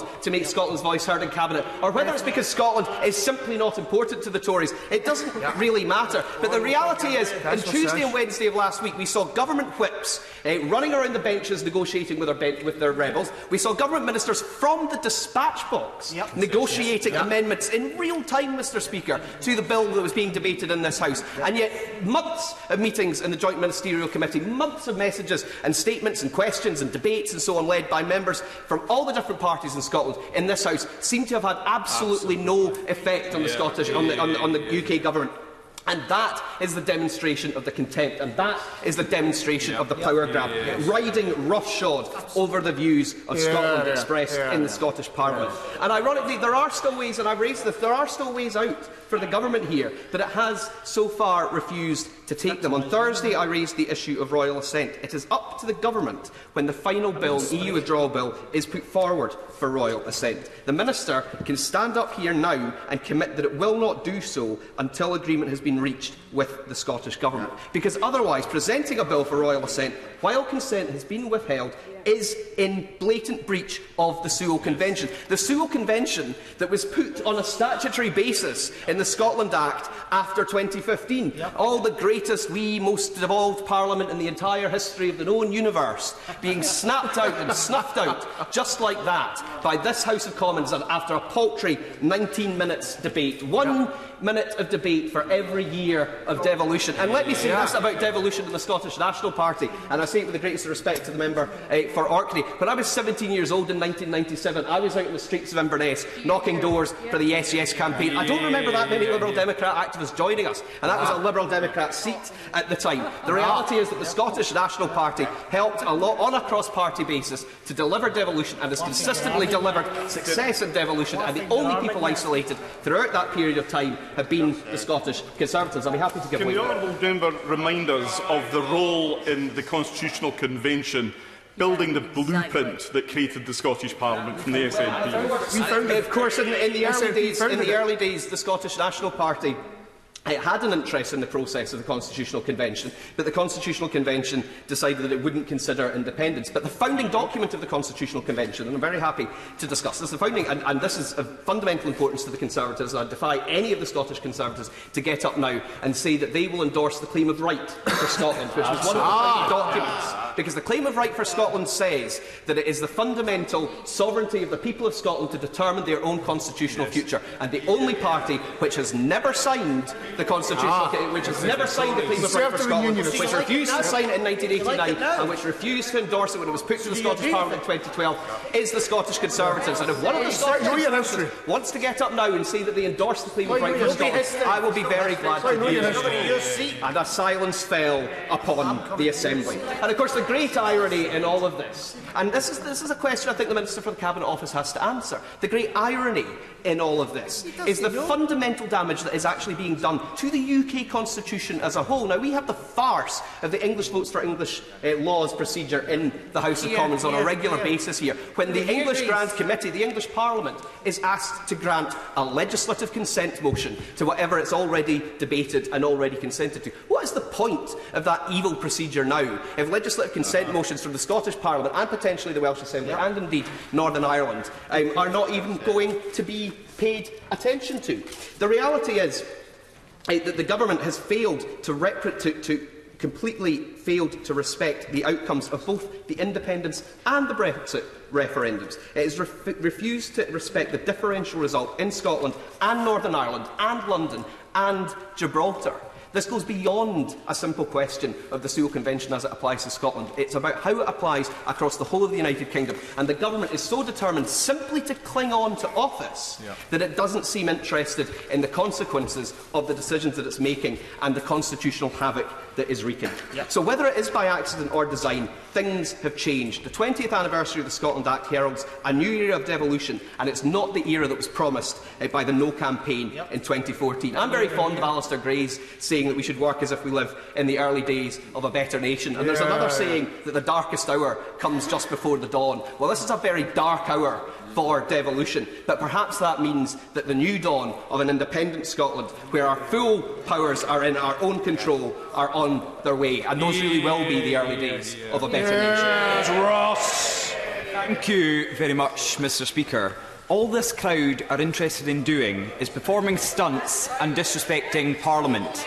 Not my words, but the words of the SNP's Deputy First Minister in Scotland, John Swinney, when an opposition party in Holyrood performed the same theatrics that we saw from the SNP last week. So their own Deputy First Minister thinks they should be in Parliament, standing up for their constituents and listening to the debate rather than walking out. So I agree with John Swinney, and I hope, in the cold light of day, that SNP members will reflect on what they did last week and also agree with their Deputy First Minister. I also want to come to some of the points I put to the Right Honourable Gentleman for Ross Skye and Lochaber, because in my intervention I asked two specific points, neither of which were answered. I asked, first of all, how many powers does the Scottish Parliament currently have, and how many powers will it have after the implementation of the legislation in this Parliament? Because if it is to be a power grab, there must be less. So I'm giving an open invitation to all the SNP MPs here just now to stand up and intervene on me and tell me how many powers does the Scottish Parliament currently have, and how many will it have at the end of this legislation going through Westminster? How many fewer will it be? Come on, come on. Nobody? Nobody, Mr. Speaker, because they can't. They cannot defend their claim of a power grab because it does not exist. Their leader couldn't answer it in my intervention, and now their entire parliamentary party cannot intervene to tell me because it does not happen, it is not happening. You are not losing any powers, you are gaining powers as a result of this government. Now, Mr. Speaker, the second question I put to the Right Honourable Member for Ross Skye and Lochaber was what was his party's position in the 1997 general election? Because he stood up and said that the Conservatives opposed devolution in 1997. Well, the SNP opposed devolution in 1997 in the general election because in their manifesto, which I've read because the Honourable Lady for Central Ayrshire was so perplexed at my point, the manifesto for the 1997 general election from the SNP said the SNP are proposing a fully costed manifesto for an independent Scotland. Devolution was never mentioned. 37 pages, never once mentioned. And do you know why? Because it's all about separation for the SNP. Every year, every month, every day, every hour, it's about separation for the SNP. They opposed devolution in the 1997 general election, and they are working against it now because it is not in their interests of separation. Now, I will give way to get an extremely grateful to the honourable gentleman for giving way, because many of his colleagues have made reference to the deal struck by the government of my country with the UK government. But during a session of the External Affairs Committee in the National Assembly, Professor Tim Lang was asked what does he think the consequences would be for Welsh agricultural interests, and he said Welsh interests would now be steamrollerable following their capitulation. Is that what he wants for Scotland? Thank you, Mr. Speaker, and I am grateful to the honourable gentleman for that intervention, because I'm about to speak about Wales and other people, because the Right Honourable Gentleman was saying that the people of Scotland are watching, and the people of Scotland are watching, and do you know what they're seeing? They can see the grievance politics of the SNP. Yes. They will come to their own conclusions about why the SNP Scottish Government ignores the Scottish Parliament's presiding officer, who said their own continuity bill was out with the remit of the Scottish Parliament. Yeah. The Scottish public will have to wonder why the SNP don't accept the concessions from this UK Government, which met with the approval of the Welsh Assembly and Welsh Labour. A government which the SNP told us they were hand in glove with in these negotiations, but all of a sudden, with negotiations from this UK government and concessions from the UK government, we got agreement in Unionist Wales, but not in separatist Scotland. The people of Scotland also have to ask, why are Labour and Liberal Democrat peers wrong when they say that the devolution settlement will be respected in this? Many of those peers are architects of devolution itself, yet they can agree with what the UK government is putting forward. And the public in Scotland will have to ask why the SNP think Lord Sewell is wrong. The man who gave his name to the convention we are discussing today says he backs the UK government position. Lord Sewell said today he backs what this UK government are doing, respecting the devolution settlement of our country. So yes, Mr Speaker, the people of Scotland are watching. And what they see is the SNP working in the nationalist interest rather than in the national interest. Well, I want more for Scotland. I want Scotland to get more powers from this United Kingdom government, which is what is happening. But people will have to ask, why do the SNP not want these powers? Why do the SNP want to give these powers straight back to Europe? As my honourable friend for Angus said, for fishing in my Murray constituency, hugely important, yet the SNP don't want the powers coming from Westminster to Holyrood, they want them to go back to Europe. Well, I would say, in a final message to the SNP members here today, if you don't want these powers, Scottish Conservatives do. And at the next election in Scotland, Ruth Davidson will use these powers as First Minister of Scotland, because the public can see the people who don't want these powers, who can't use these powers, need to be replaced, and the Scottish Conservatives are ready to do that. Mr Gavin Newlands. Thank you very much, Mr Speaker. I've got news from the SNP does support independence. When the story of independence is told, as surely it will be, there will be some key events which will be highlighted as critically important. The election of Winnie Ewing to this place in 1967, Margaret Thatcher's tenure as Prime Minister and her imposition of the poll tax, the fall of New Labour and the illegal invasion of Iraq, the creation of the Scottish Parliament and subsequent election of Alex Salmond as First Minister and of an SNP government, and in fact for every election ever since 2007, truth be told. But I suspect that last Tuesday's disgraceful events, when the devolution settlement was ripped up in 15 minutes with no Scottish Speaker, will in due course perhaps go down as perhaps the key moment when Scotland's fate as an independent country was sealed. Since the 2015 election, the SNP group has worked hard to represent our constituents and hold this government to account. As the Parliament's third party, we have in large part played the Westminster system, and while the Labour Party have been in disarray, we've acted as the main opposition. We've remained consistent and principled on so many issues like Brexit. The Westminster system doesn't come naturally to the SNP. I'm sure that viewers watching in Scotland, where we have a modern, efficient Scottish Parliament, such witchcraft and wizardry like electronic voting, will also find the archaic system here strange and unusual. We've tried our best to highlight these strange procedures, but worked with them as best we can, so we can stand up for our constituents and stand up for Scotland. But, Mr Speaker, last week's events said it all. No matter how hard Scottish MPs of any party work in this place, no matter how much patience we show, the Sewell Convention and, moreover, the Westminster itself doesn't work for Scotland. As we've heard already, the Tories are no friends of the Scottish Parliament. They campaigned against its very creation, and their Brexit programme shows that they want powers that should rightly be transferred directly to Edinburgh, as per the Scotland Act, kept in this place, the Palace of Westminster. But, Mr Speaker, this issue now extends beyond Brexit. It's not about whether you voted for Brexit or voted to remain. This is about whether Westminster can actually serve Scotland. The Tories' behaviour over the past week has brought people of all political persuasions and none together in believing that Scotland's time at Westminster may be coming to an end. Murray Foote, the former editor of the Daily Record and architect of the Row, is one of those who now support independence, calling Westminster's behaviour last week a democratic abomination. I'm not entirely sure what's funny. If I remember Stirling, the former editor of the Daily Record, who campaigned against independence, now supports independence.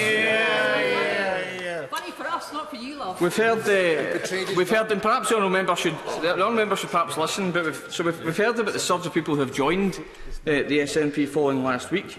This past weekend, I was at street stalls in Renfrew and in Erskine and spoke to some of the new local members who have joined in the last few days. Many of our new members have long been sympathetic to independence. Some have historically been uncertain. Some even voted no in 2014. But Westminster's behaviour in the last week has pushed them to join the SNP, and the government should really listen to the message that they're sending in doing so. The people of Scotland are coming to the conclusion that Westminster does not represent the interests of Scotland. The Tories hoped that no one in Scotland would notice or care about Westminster's power grab and the lack of time that was afforded to the debate itself. How wrong they were. But I actually disagree with my honourable friend from Magillan Butte when he said it was Scotland versus the Tories. It's actually Tories versus Scotland. Yeah. But let me assure the people of Scotland and the people of my constituency in Pearson North that the SNP will continue to stand up for them and their Parliament. We will campaign to bring forward emergency legislation to end the power grab, to protect the powers of the Scottish Parliament and ensure that Brexit does not harm jobs and living standards in Scotland. I lay that same challenge to the Scottish Tories. Will you stand up for Scotland? No. Or will you continue to treat voters in Scotland with utter contempt? Luke Graham. Thank you very much, Mr. Speaker. Mr. Speaker, I think this issue is a relatively simple one. The EU referendum was a UK-wide vote, and over 1 million people in Scotland voted to leave the EU. In 2014, there was a referendum that decided Scotland should remain part of the UK, and the separatist argument lost by 10 percentage points in that referendum, a significantly greater margin than the EU referendum whose business currently preoccupies this House. Respecting the will of the people in Scotland, which is constantly brought up by members opposite, is exactly what this side of the House is doing. People in Scotland voted to remain Scottish and British, to have a devolved Parliament in Edinburgh, but also have their Parliament here in Westminster. It was a constitutional decision that reinforces our current structure of government and made sure that we still keep this Parliament of Scotland, England, Wales and Northern Ireland here in Westminster and here sovereign, where it has directly elected representatives. Mr. Speaker, Section 2 of the Scotland Act 2016, which was shaped by a cross-party Smith Commission, is unambiguous in inserting the UK's Parliament power to make laws for Scotland, and that devolution does not diminish that power. The Act also recognises the Sewell Convention, which states it is recognised that the Parliament of the United Kingdom will not normally legislate with regard to devolved matters without the consent of the Scottish Parliament. But these are on devolved matters, and clearly these are not normal times, as Mike Russell MSP recently acknowledged. The Convention also does not apply to resolve reserved matters, Mr. Speaker, which Schedule 5, Part 1 of the Scotland Act defines, among others, the Constitution and foreign affairs as explicitly reserved powers for MPs in this House to discuss and decide. The European Union could not be legitimately defined as that which would be normally dealt with by the Scottish Parliament, and it is very, very clear that the powers are reserved and should be dealt with in this place. And it's for these reasons, Mr. Speaker, I believe that the presiding officer of the Scottish Parliament deemed the SNP administration's EU continuity bill, which, by the way, was rushed through on emergency legislation with just 25 hours of debate, to be out with the competence of the Scottish Parliament. Indeed, far from protecting or even respecting the devolution settlement, Mr. Speaker, the SNP are showing complete contempt for the devolution settlement and to our constituents with it. The EU withdrawal bill and this whole debate is concerned with powers that previously sat in Brussels and now sit in the United Kingdom. And I find it ironic that the SNP are fine having unelected Brussels bureaucrats set laws for Scotland, but find it an outrage when this Parliament, which is also Scotland's Parliament, with its own directly elected MPs, make laws. Mr. Speaker, it cannot be a power grab if Holyrood never had those powers to begin with. And finally, today, Mr. Speaker, Lord Sewell, who I imagine has some insight into these matters, stated clearly that Westminster needs the power to move ahead and that there is no constitutional crisis. So, Mr. Speaker, to recap, that's the Scotland Act, the Smith Commission, the SNP MSP responsible for the Constitution, the former SNP Deputy Leader and Lord Sewell himself acknowledging the validity of the Sewell Convention and reinforcing the sovereignty of this House. And, Mr. Speaker, I think we should take this moment to remember what devolution was truly meant to be about. It wasn't meant to be about erecting a wall between Scotland and the rest of the United Kingdom. It was meant to bring power closer to communities throughout the United Kingdom. And, in fact, the Smith Commission went one further, Mr. Speaker, and said that power should be coming from Holyrood to the individual local authorities. Has that happened in Scotland? No. There's been a clear centralisation of power in Edinburgh. Powers are being taken from Westminster and centralised within Edinburgh with no respect Mr. Speaker, this isn't good devolution, this isn't bad devolution, this is deliberately dysfunctional devolution, stoked by an SNP that are so obsessed by separation from the United Kingdom that it cannot countenance even making an agreement with them. And, Mr. Speaker, as I outlined earlier, what's really clear is that this isn't about the 24 powers that we need a UK common framework with, because, as I talked about, they're about fertiliser, it's about food labelling, it's about standards. When I was looking, there was no one in my constituency saying we want them so drastically different to the rest of the UK, it's an assault to devolution. That's what the 24 powers are about. And if we want to get into the detail of it, Mr. Speaker, that's what we should be engaging on. We've been threatened tonight. We've been threatened with disruption. We've been threatened by another referendum. We've been threatened for paying a price, as the honourable member opposite said. Well, you carry on with the threats. We'll be focusing on delivering for our constituencies. Mr. Speaker, what we've seen in the last week is very, very simple. The mask has slipped, the facade has fallen down, and what is revealed is naked nationalism. And while they're fighting to separate the United Kingdom, we'll be fighting to unite it. And Liz Saville-Roberts. Diolch yn fawr, Lefarydd. And it's an honour to be the first to speak for Wales in this debate this evening. And I welcome the Secretary of State back to his seat, from which he has been absent for much of this debate. It's impossible to overstate the seismic implications Brexit has for Wales. At the heart of this debate is how the British state will function post-Brexit, and what the British state considers to be normal. We can no longer assume that the rightful trajectory of power, namely closer to the people, will continue in the way it has done since 1997. What we are facing is a shock tactic, a vortex of centralisation, a self-affirmation of self-interest in sovereignty of and by and for Westminster. And what will this mean in practice? We've been talking about 24 powers, haven't we? Well, actually, there's been some mission creep on that in Wales. 2 more. 26. State aid and food geographical indications. Really? And this means something in practice in Wales. It will mean the denial of state aid for threatened industries like steel by a government which believes in an unfettered free market. It will mean an agricultural policy no longer designed to protect farming and the rural economy, and all that means for Wales in terms of the environment and our language and our culture. It will mean slash and burn procurement policies hardwired to ignore social and community benefits of public expenditure. And it will mean enabling, once again, the selling off of Wales's fish stocks to the highest bidder, something our government should have been able to prevent and now will not be able to do so. Developing common frameworks for the UK as a whole should require mature cooperation between the national governments of the UK and shouldn't be a case of one country asset-stripping powers away from the others in order to impose a one-size-fits-all England-first framework across all of the UK's countries. Yet at the very same time, Westminster will only be bound by promises, political promises, while the devolved governments face legal constraints. Westminster acting again as judge and jury. Now, the disregard for Welsh democracy is endemic. Despite Labour's half-baked attempt at improving the power grab clause, the people of Wales would be forgiven for thinking the opposition and the Tory government were colluding to deny Wales its voice. To rub salt into an already aggravated wound, the Labour Party needlessly pressed ahead with 11 consecutive votes, some of which were duplicates, which they knew full well would lose, all of the while eating into time for the next debate, the devolution debate.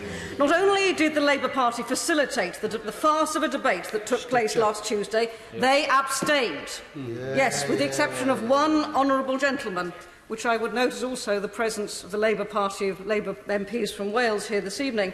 Labour abstained on amendments that took powers away from our National Assembly for Wales. It speaks volumes for the lack of respect on the part of the British Government that they are ploughing ahead with this bill before the Supreme Court reaches a verdict on the Scottish Continuity Bill. And as we know, as part of the deal between the Unionist parties, the Labour Welsh Government agreed to withdraw the Welsh Continuity Bill and its referral to court.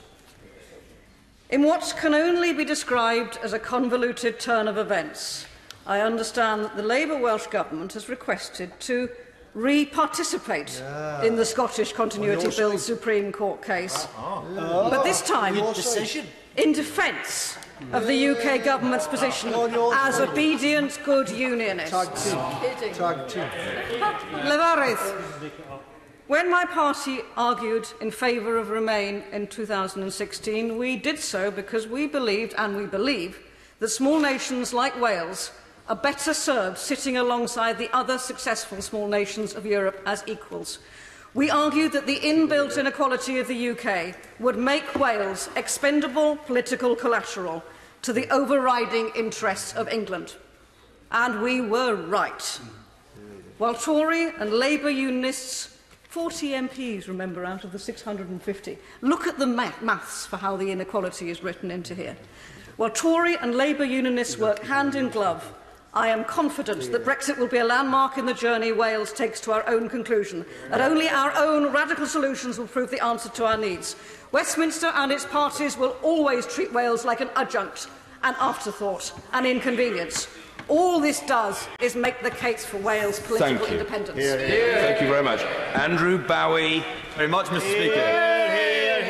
Mr. Speaker, I am grateful for the chance to speak tonight, as I too was frustrated by the Labour Party's determination to silence the voice of Scotland last week by dividing 11 times on the EU withdrawal bill. So I am grateful for the opportunity to give up my evening to talk about important issues this evening. Section 28(7) of the Scotland Act reads as follows. This Act does not affect the power of the Parliament of the United Kingdom to make laws for Scotland. The following from the White Paper, Scotland's Parliament, published in July 1997. There may be instances, for example international obligations which touch on devolved as well as reserved matters, where it will be more convenient for legislation to be passed by the UK Parliament.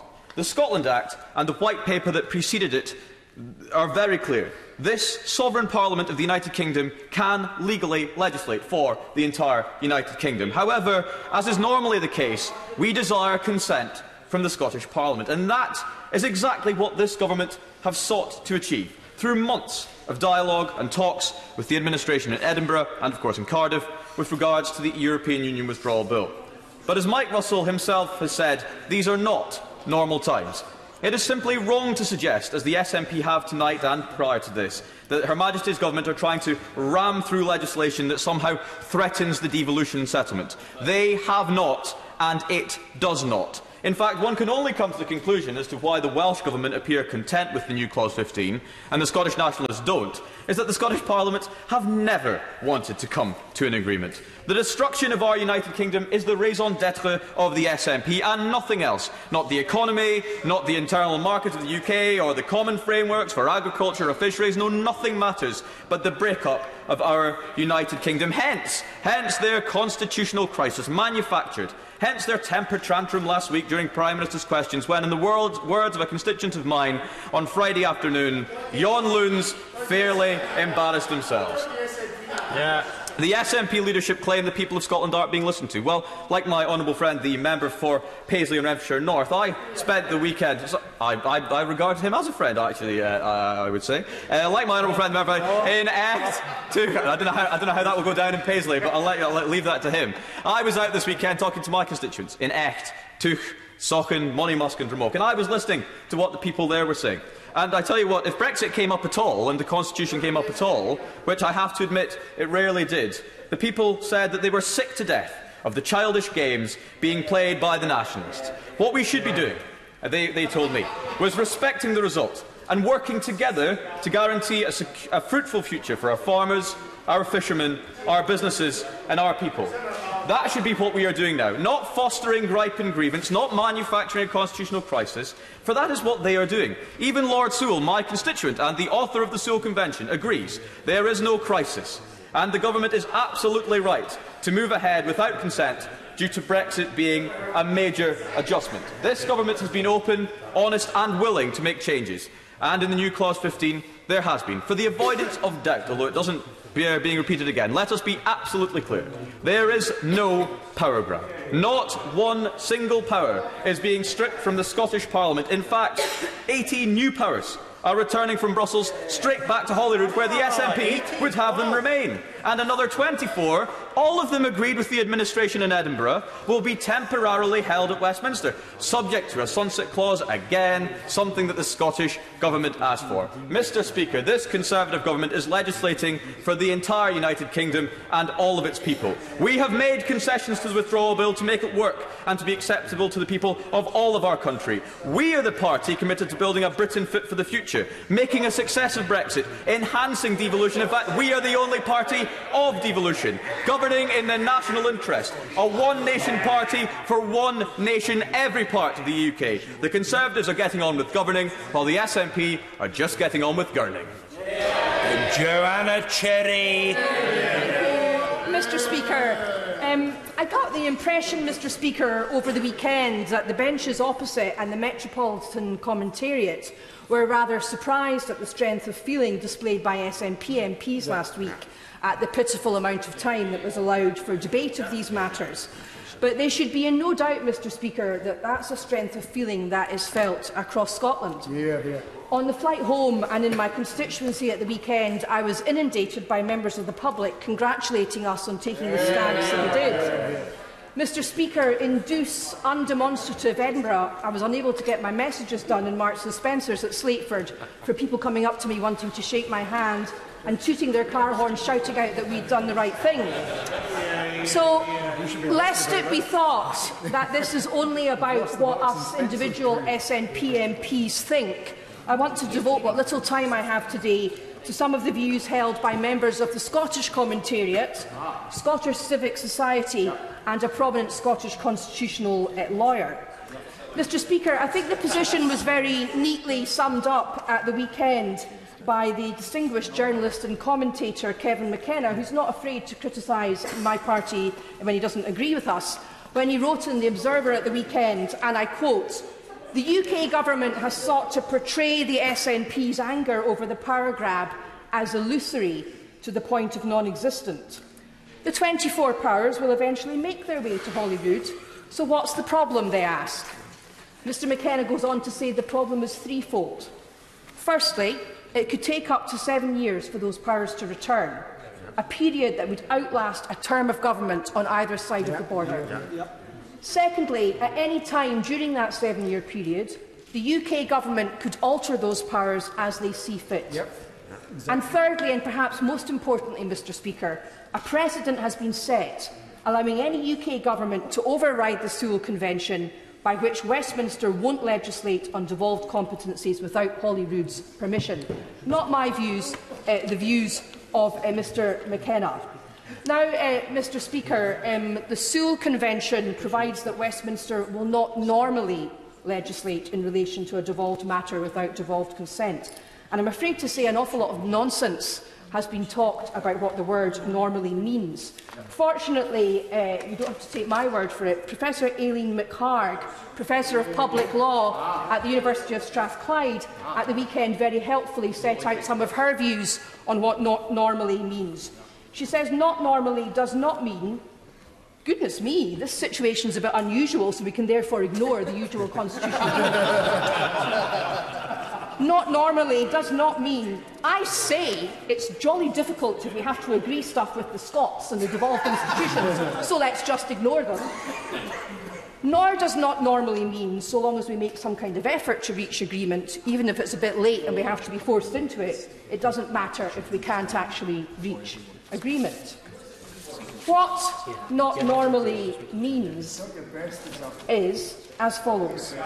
The Sewell Convention is a rule, not merely a description of practice. So the word normally has to be understood as an exception to the rule.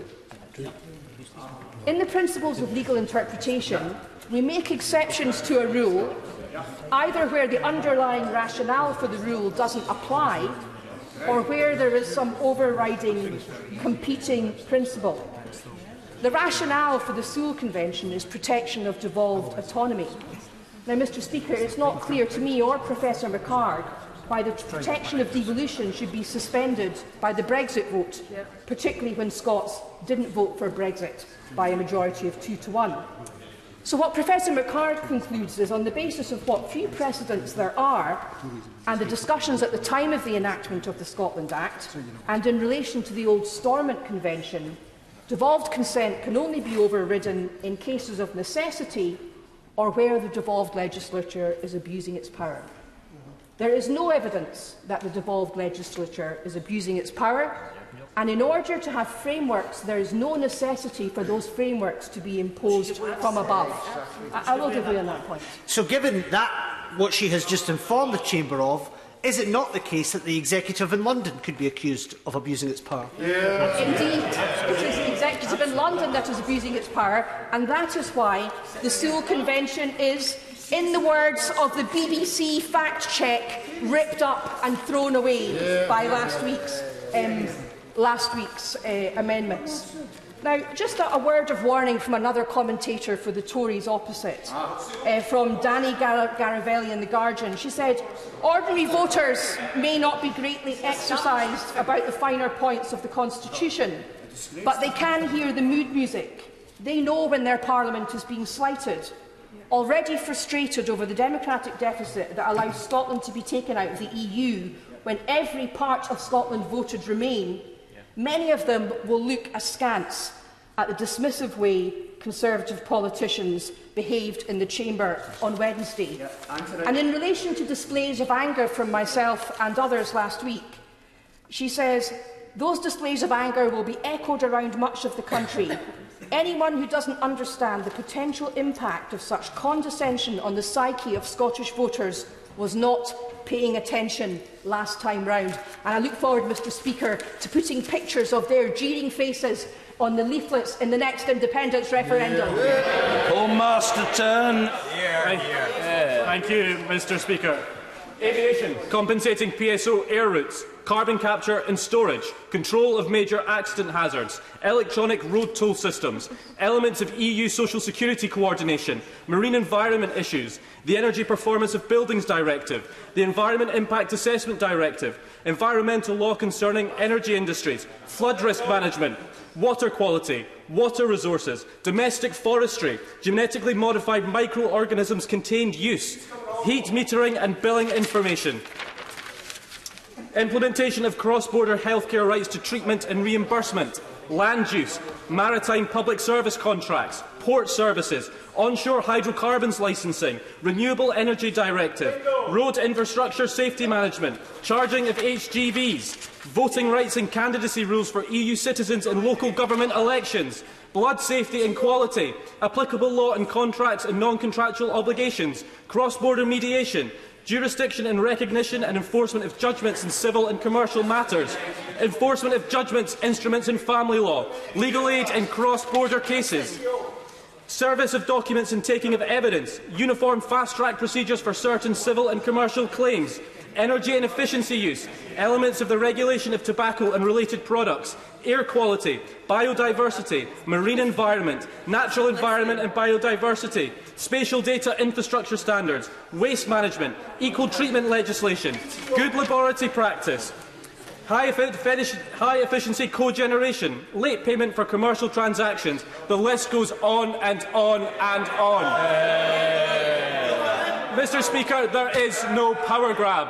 The over 80 powers that the Scottish Parliament does not currently have and would not have if we were not leaving the European Union will be going to it on the day we leave the European Union. 24 other areas, each and every one agreed with the Scottish Government, will remain temporarily with the UK under common frameworks. There is no power grab. What there is an honouring of a commitment by this Conservative UK Government to respect and strengthen the devolution settlement and protect the integrity of our United Kingdom. Order. The front bench speakers will now come in, and I know they're going to try to stick at 10 minutes each, because I'm very keen to accommodate remaining speakers. But we'll see how things go. Leslie Laird. Thank you, Mr Speaker. First of all, I would just like to echo some of the sentiments expressed tonight in relation to the fire at the Glasgow Art School, and to also thank my colleague, the Shadow Minister, for the efforts that he has undertaken to raise the profile of this, appearing tonight as he did on Canadian television. So it really is a global issue, and we can recognise that fact. Mr Speaker, let me begin by reminding the people in this chamber and the people that we represent that this debate is of the utmost importance. Let me also acknowledge that several Scottish MPs are unable to attend today as they are otherwise engaged on Scottish Affairs Select Committee. This debate at its heart concerns the future of Scottish devolution settlement and the future of the UK itself. Set against that context, Mr Speaker, it's unbelievable that the Government Minister responsible for this has chosen to absent himself from the debate. Mr Speaker, let us be clear. The position that we find ourselves in today sits squarely in the lap of the party opposite. This Tory shambles is epitomised by the Secretary of State for Scotland, the invisible man in the Cabinet, and now missing in action at the dispatch box today. Mr Speaker, this isn't about a personal attack, but it is an absolute critique of that performance. The Secretary of State has been AWOL on many fronts. Not at the Brexit negotiating table, not able to keep his commitments to the House, and not able to deliver to the Scottish Parliament the commitments, and not able to deliver on the commitments that he made to his colleagues on Clause 11. This debate today and the Tory shambles was totally avoidable. Their approach is playing fast and loose with devolution and playing fast and loose with the future of the UK. For a party that claims to want to protect the union of the United Kingdom, their current approach serves only one purpose, and that is to play into the hands of the SNP, who, let us all be clear, do not want to protect devolution and who never wanted it in the first place. Mr Speaker, in contrast, let me set out the grown-up approach taken by the Scottish Labour Party. As the party of devolution, we want to protect devolution and protect the future of the UK at the same time. That is why Labour in the Scottish Parliament voted, along with the SNP, the Liberal Democrats and the Greens, to withhold consent to the EU withdrawal bill, particularly due to the provisions contained in Clause 11 of the bill. Surely, at that point, the Tory government must have understood the depth of concern about the way they were proposing to utilise the new powers. But alas, Mr Speaker, they did not. Instead, they carried on regardless, ignoring the Scottish Parliament and playing right into the hands of the SNP. In acting in this way, it has become abundantly clear that the Tories are as much a threat to the UK as the Nationalists. Mr Speaker, let me just outline how and why this shambles came about. We are here because the Secretary of State for Scotland and his UK government decided that when they drafted the EU withdrawal bill, that all powers coming back from the EU would come to Westminster and be devolved to the devolved administrations at a time of their choosing, something that is entirely incompatible with the devolution settlement, a fact that their own Scottish MPs acknowledged. The Secretary of State for Scotland then promised on 4 different occasions that he would fix this flawed clause, but he did not. Last Tuesday, he managed to do something that I don't think anyone in this House could have envisaged. Complicit in a situation where no Scottish MPs or the Secretary of State for Scotland were able to speak about devolution, truly taking this process to a new level of farce. And a number of honourable members have talked about that it was Labour who somehow disrupted this debate, that Labour somehow stopped democracy happening, but it was the party opposite who set the timetable. In fact, they only wished to set it for 1 day, and only on our pressing did they set it for 2, but that was still not enough to debate what are some of the biggest constitutional issues that this country is facing. Labour, throughout this process, has tried to play a constructive role. We have tabled amendments and made suggestions to both governments. These could have helped to break the deadlock, but instead what we've seen are 2 competing nationalisms entrenched and intent in cancelling each other out. Throughout this process, only Labour has genuinely sought an agreement that protects devolution and breaks the impasse. The leader of Scottish Labour and I wrote to the First Secretary of State asking for cross-party talks, So far, he has refused. I will not give way. I think the opposition has had ample time to state their case. I have spoken to the Secretary of State for Scotland, urging him to facilitate these talks. So far, he has refused. On each occasion, the mantra has been, unless there is something new to discuss, we will not meet. But, Mr Speaker, if that is the government's approach, then it is a defeatist one. That is why it's time to freshen up the bench, and as other members have indicated, it's time to take a fresh approach and bring some new thinking to the table, to bring subject matter experts on law and constitution to the table, to bring in people from industry and business who ultimately will have to make sense of it all. And as the Right Honourable Member for Orkney and Shetland pointed out, the NFU, along with others, are waiting to see what that will look like. The Government has clearly run out of ideas, but openness to new ideas is of course predicated on the fact that they have a genuine desire to resolve the issue. And so far, Mr Speaker, their reluctance to do so may suggest that they are indeed content with the way things are. Mr Speaker, once again, it will be Labour who will bring forward proposals to break the deadlock. I will again be writing to the First Secretary and also Mike Russell with a further proposal that, at the very least, should compel all parties and experts to get round the negotiating table and to find a way to resolve this issue. Because, Mr Speaker, while we may have the luxury of standing here debating the constitutional implications of the Sewell Convention, we must remember that behind all of this constitutional wrangle, people and businesses require certainty and require both of Scotland's governments to work constructively together to reach a solution.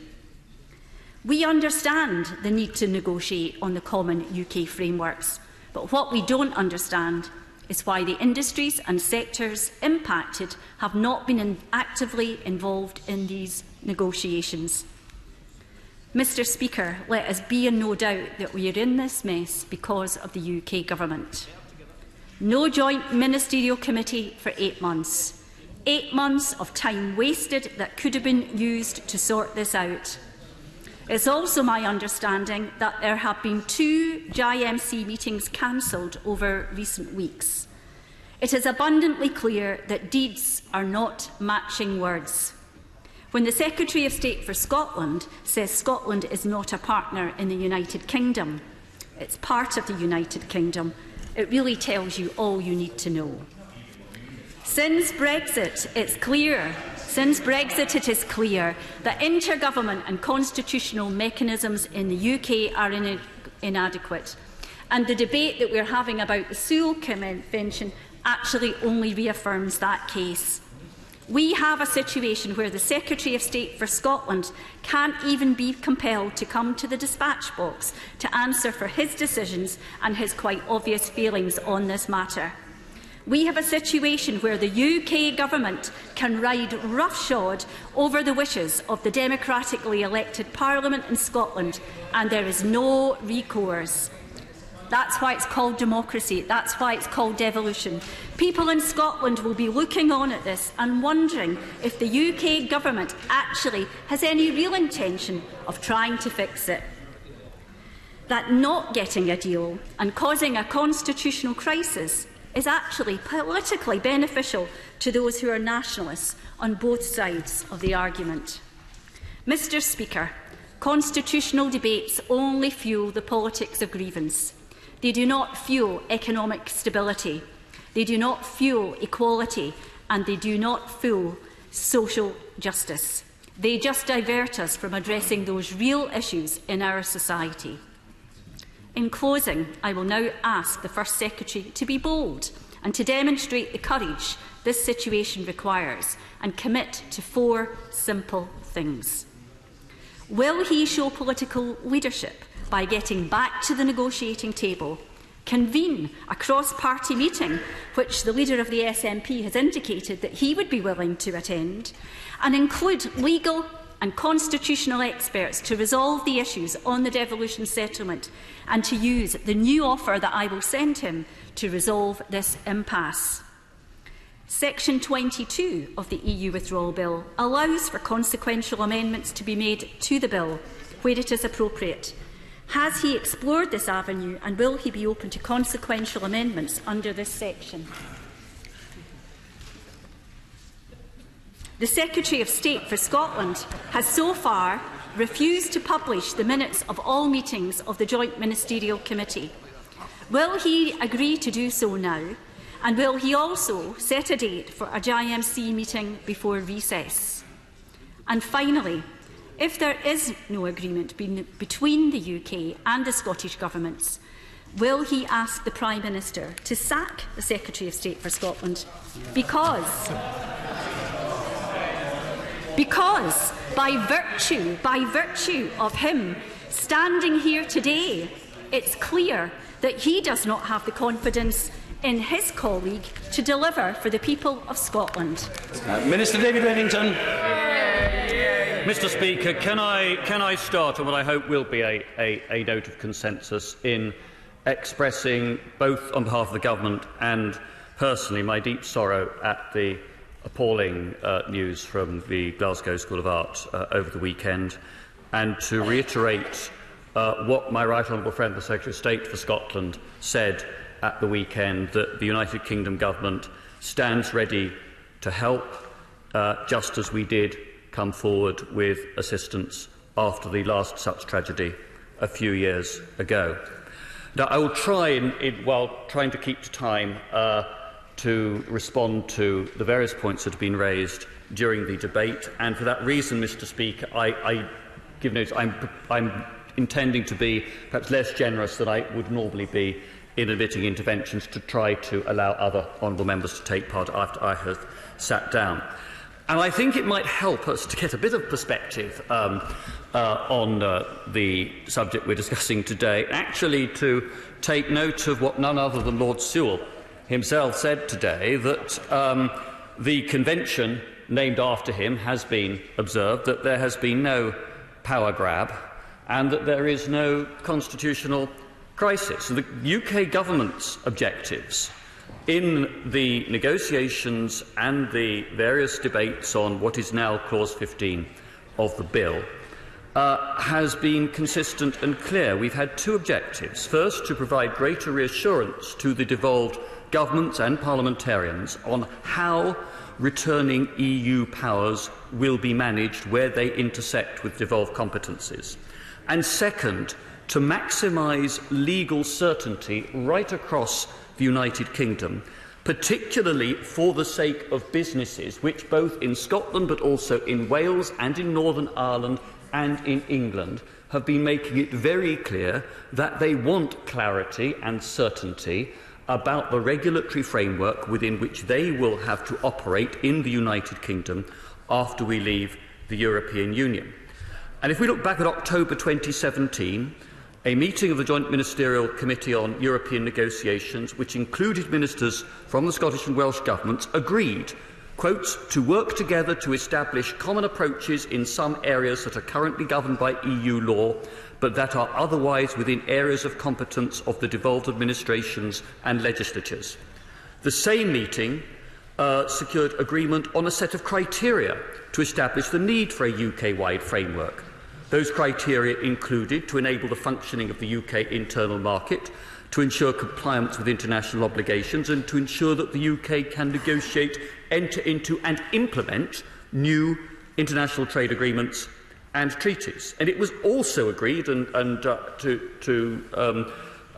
respond briefly to what the Honourable Member for Edinburgh South said, that these communiqué from this meeting, like other communiqués from the Joint Ministerial Committee, was published and is on the Government UK website to this day. That meeting also agreed that some, though not every, framework would need legislation.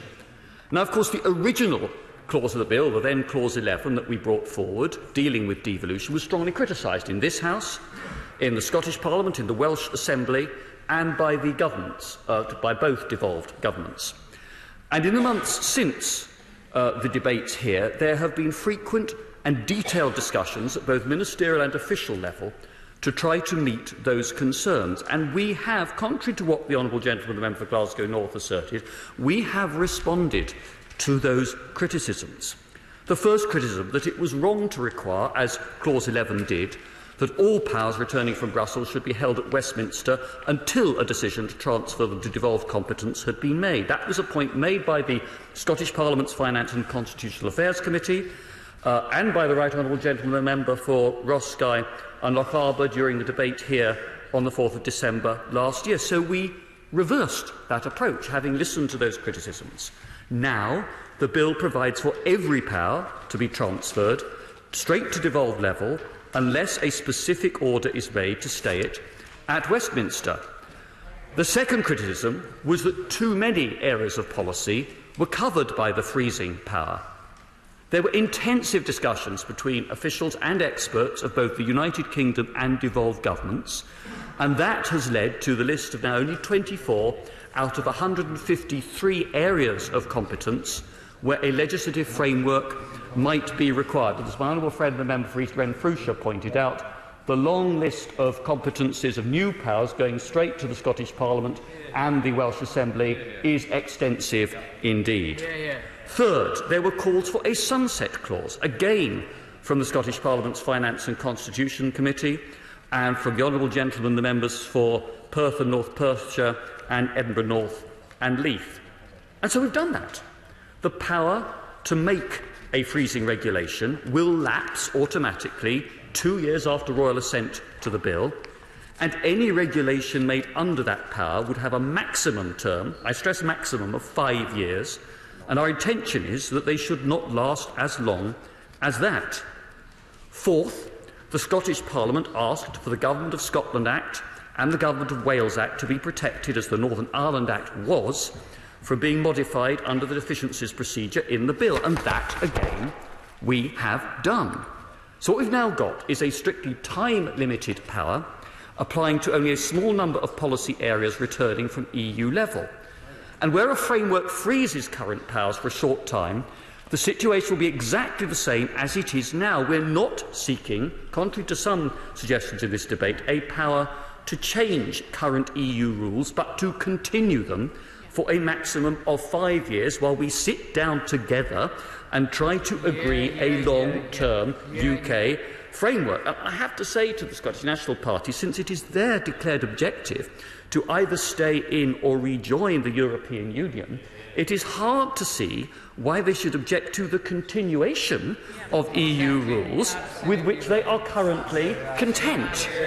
Now, in addition to far-reaching changes to the bill itself, made in response to the Right Honourable Gentleman and others, we've given a binding political commitment embodied in a formal intergovernmental agreement to continue to apply the Sewell Convention.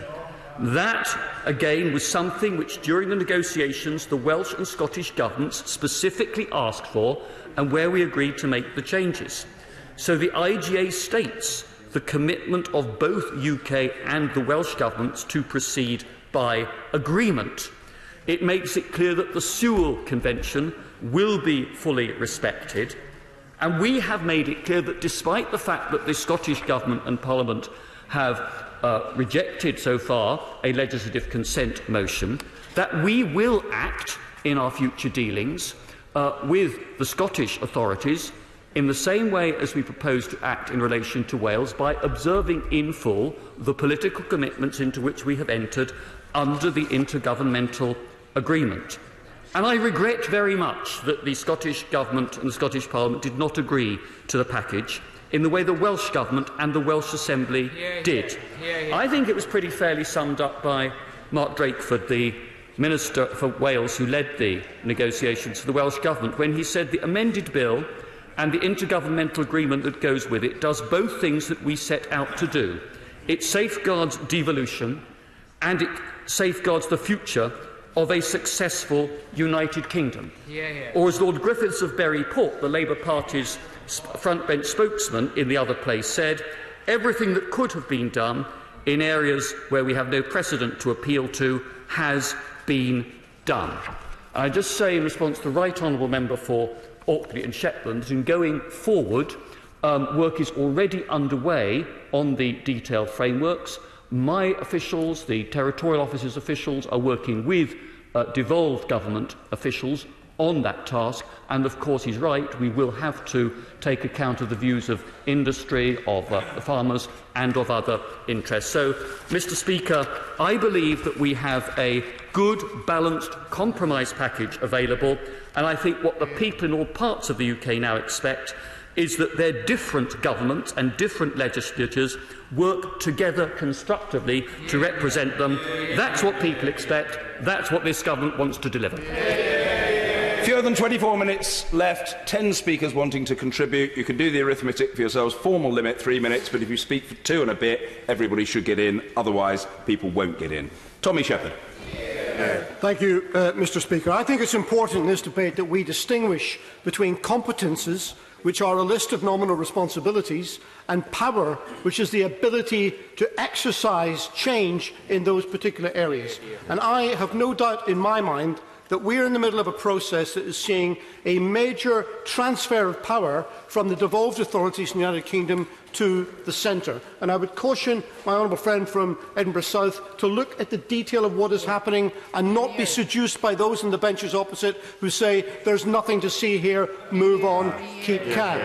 The truth is this is happening in 2 ways. The first is a convention that has existed for 20 years is being torn up. And, Mr Speaker, that is extremely important because the genesis of the Sewell Convention was to give assurance to those who wanted to believe that devolution actually meant something, that power would be exercised by the devolved authorities. It was there to say it wasn't a matter of the Scottish Parliament making a decision which could be overridden.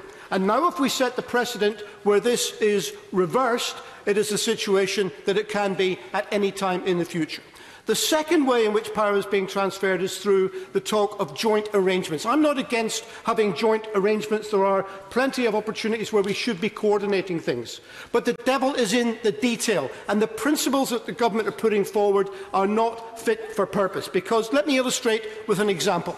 Imagine you have a committee which is to discuss farming policy. On that committee, Scottish farmers will be represented by the Scottish Government, Welsh farmers by the Welsh Government. But who will represent the interests of English farmers? It will be the United Kingdom Department. Now, I think English farmers should have a say, but I don't think it's fair that the body that advocates for them should also sit as judge and jury if there is a difference of opinion in that committee. And that is what is being proposed, and that means that every time there is a difference of opinion, the smaller party will lose out to the larger one. So if the Scottish Government wants to take a policy on GM crops, it could be overridden. If it wants to take a policy on weighting subsidies for cold climate, it could be overridden. And on there is the opportunity to do that. That is what we mean by a power grab. I believe in devolution. I tell the honourable member from Orkney, I was a member of the Scottish Constitutional Convention. My honourable friend rightly says that he believes in devolution. Isn't it the case that the actions of the UK government at the moment are just a long line of a pattern where the UK government, where the Conservatives have been against devolution? The honourable gentleman is voted against it every opportunity. Well, I do think that is absolutely the case. And I say to the honourable member from Orkney, I do believe in devolution. I was a member of the Scottish Constitutional Convention that drew up the proposals. But I, like many people involved in that time, also respect the right of the Scottish people to become a self-governing nation if they so wish. And I think it is disingenuous to say that just because we support independence, that means that we are not genuine in our desire to protect devolution. Mr Speaker, I will take your admonishment and I will finish there, even though I have so much more to say. Sure you have. Not admonition, but I just want to accommodate colleagues. Stephen Kerr. Mr Speaker, castigating the Tories for a power grab of repatriated powers while acting like a fifth column for the EU in Scotland has left the SNP in the ludicrous position of demanding powers from Theresa May that Nicola Sturgeon promises an independent Scotland will hand back to Jean-Claude Juncker. Those are the words of Jim Sellers, former Deputy Leader of the SNP, with the current Deputy Leader present in the chamber. It's appropriate to mention them. There is, Mr Speaker, no such thing as a power grab. It is a myth. The devolution settlement is not being undermined or overturned or dismantled. Devolution is not being destroyed by this process. It's being enhanced. I repeat, powers now held in Brussels, are returning to Edinburgh, and I would not countenance anything less, as with the zeal of a convert in the principle of devolution. My party in power has a proud track record of delivering more powers to the Scottish Parliament, and safeguards are in place to ensure that the powers we are repatriating as we leave the European Union flow to Edinburgh to make our powerful Parliament even more powerful. I voted last week for more powers for our Parliament. The SNP voted against those new powers. If the SNP in Edinburgh could even begin to get their arms around the powers they already have and use them to the benefit of Scotland. They promised an independent Scotland in 18 months, but they can't get to grips with social security powers past the holiday until 2021. They say they can create an independent Scotland for £400 million, but have budgeted £200 million to set up the Scottish social security system, and they had to spend £180 million on a computer system to manage farm payments, and they still are failing. But we are told there is a power grab, and that is absolutely gobsmacking. Let me be frank, Mr. Speaker. With the time very much against the United States, I truly believe that my right honourable friend, the Prime Minister, has the goodwill of the vast majority of the people of our country. And by that, I mean Scotland. She has a difficult and complex task in hand, but she is being principled and pragmatic. We are leaving the European Union, the customs union and the single market, and this House should, if I may paraphrase the common sentiment of the people of Stirling, just get on with it. Steve Blackman. Very much, Mr. Speaker. Mr. Speaker, thank you for granting this debate, and thank you to my colleague, the leader of our group, for applying for this debate. Mr. Speaker, but this debate comes too late. The reason that this comes too late is because the government MPs have already voted through this clause. It cannot now be amended because of the way that the procedures of this place work. Mr. Speaker, in Scotland, we believe that the people of Scotland are sovereign. In Westminster, in this place, they believe that Parliament is sovereign. And actually, that is being attacked right now. The Prime Minister said, only at the weekend, that Parliament cannot tie the hands of government. Surely that is the job of Parliament, Mr. Speaker. If Parliament cannot tie the hands of government, and power is being so far removed from where it should be. It should be. This is the fundamental difference, Mr. Speaker, between the two countries. We in Scotland believe in democracy, and we believe it should rest with the people, not the power of the executive. It is impossible to overstate the fundamental shift in the relationship between the Westminster and Scottish Parliaments that has been caused by the actions of the UK government last week.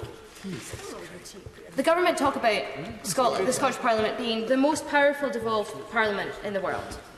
If it is the most powerful devolved parliament in the world, and yet its powers can be removed at the whim of the UK government, I dread to think what the powers of the other parliaments are like, if they are less powerful than ours in Scotland.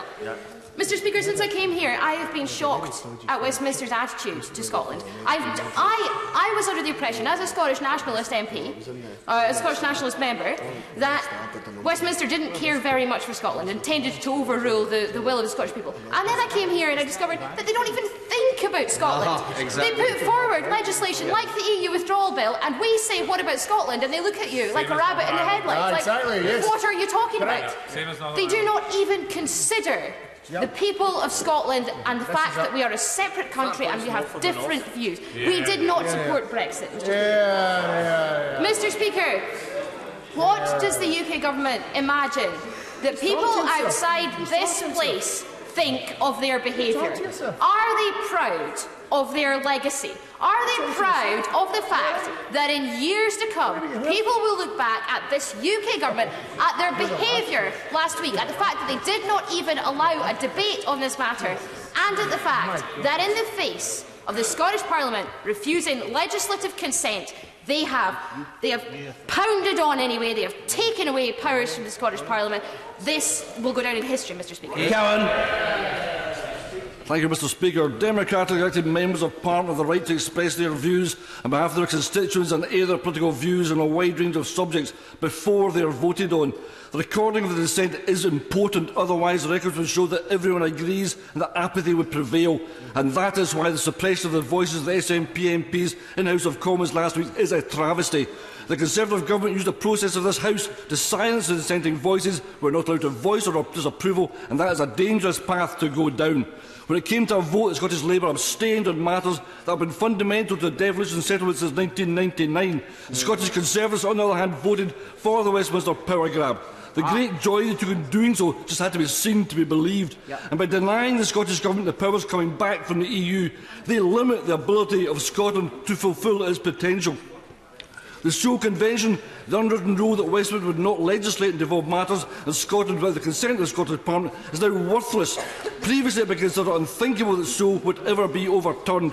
In the aftermath of Scotland's 2014 referendum, the Smith Commission was initiated to placate the Scottish voters who voted against independence but wanted more powers for the Scottish Parliament. The Commission was achieved agreement from all 5 of the participating Scottish political parties, including the Tories, that the Sewell Convention would be put on a statutory footing. Yet here we are today, reading the Sewell Convention's epitaph because the UK Government couldn't care less about what the Scottish Parliament actually wants. In that void of respect, we instead have a constant demand for Scotland to trust the UK Government. Trust us to deliver an untouchable Sewell Convention enshrined in law. Trust us that voting no to independence is the best way for Scotland to stay in the EU. Trust us that we want Scotland to lead within the UK. Let me be very clear that the anger and the frustration in Scotland is rising, and it would be naive to think it's only SNP or independent supporters who feel that way. As Brexit Britain staggers from one calamity to another, the electorate of Scotland is no longer prepared to accept that. Trust us, we know what is best for you attitude that is emanating from the halls of power in Westminster. Ultimately, this debate is really about one thing: control.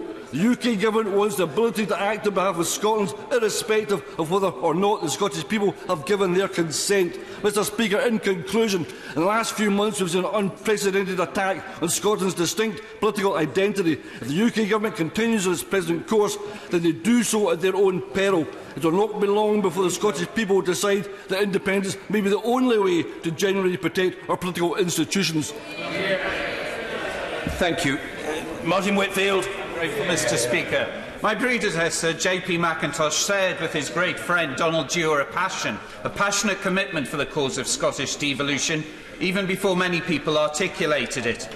As Donald Dewar said, articulating McIntosh's view, devolution is at its core about democratic control. It's about empowering people. It is not for the nationalistic glorification of the nation. It was never Scotland right or wrong.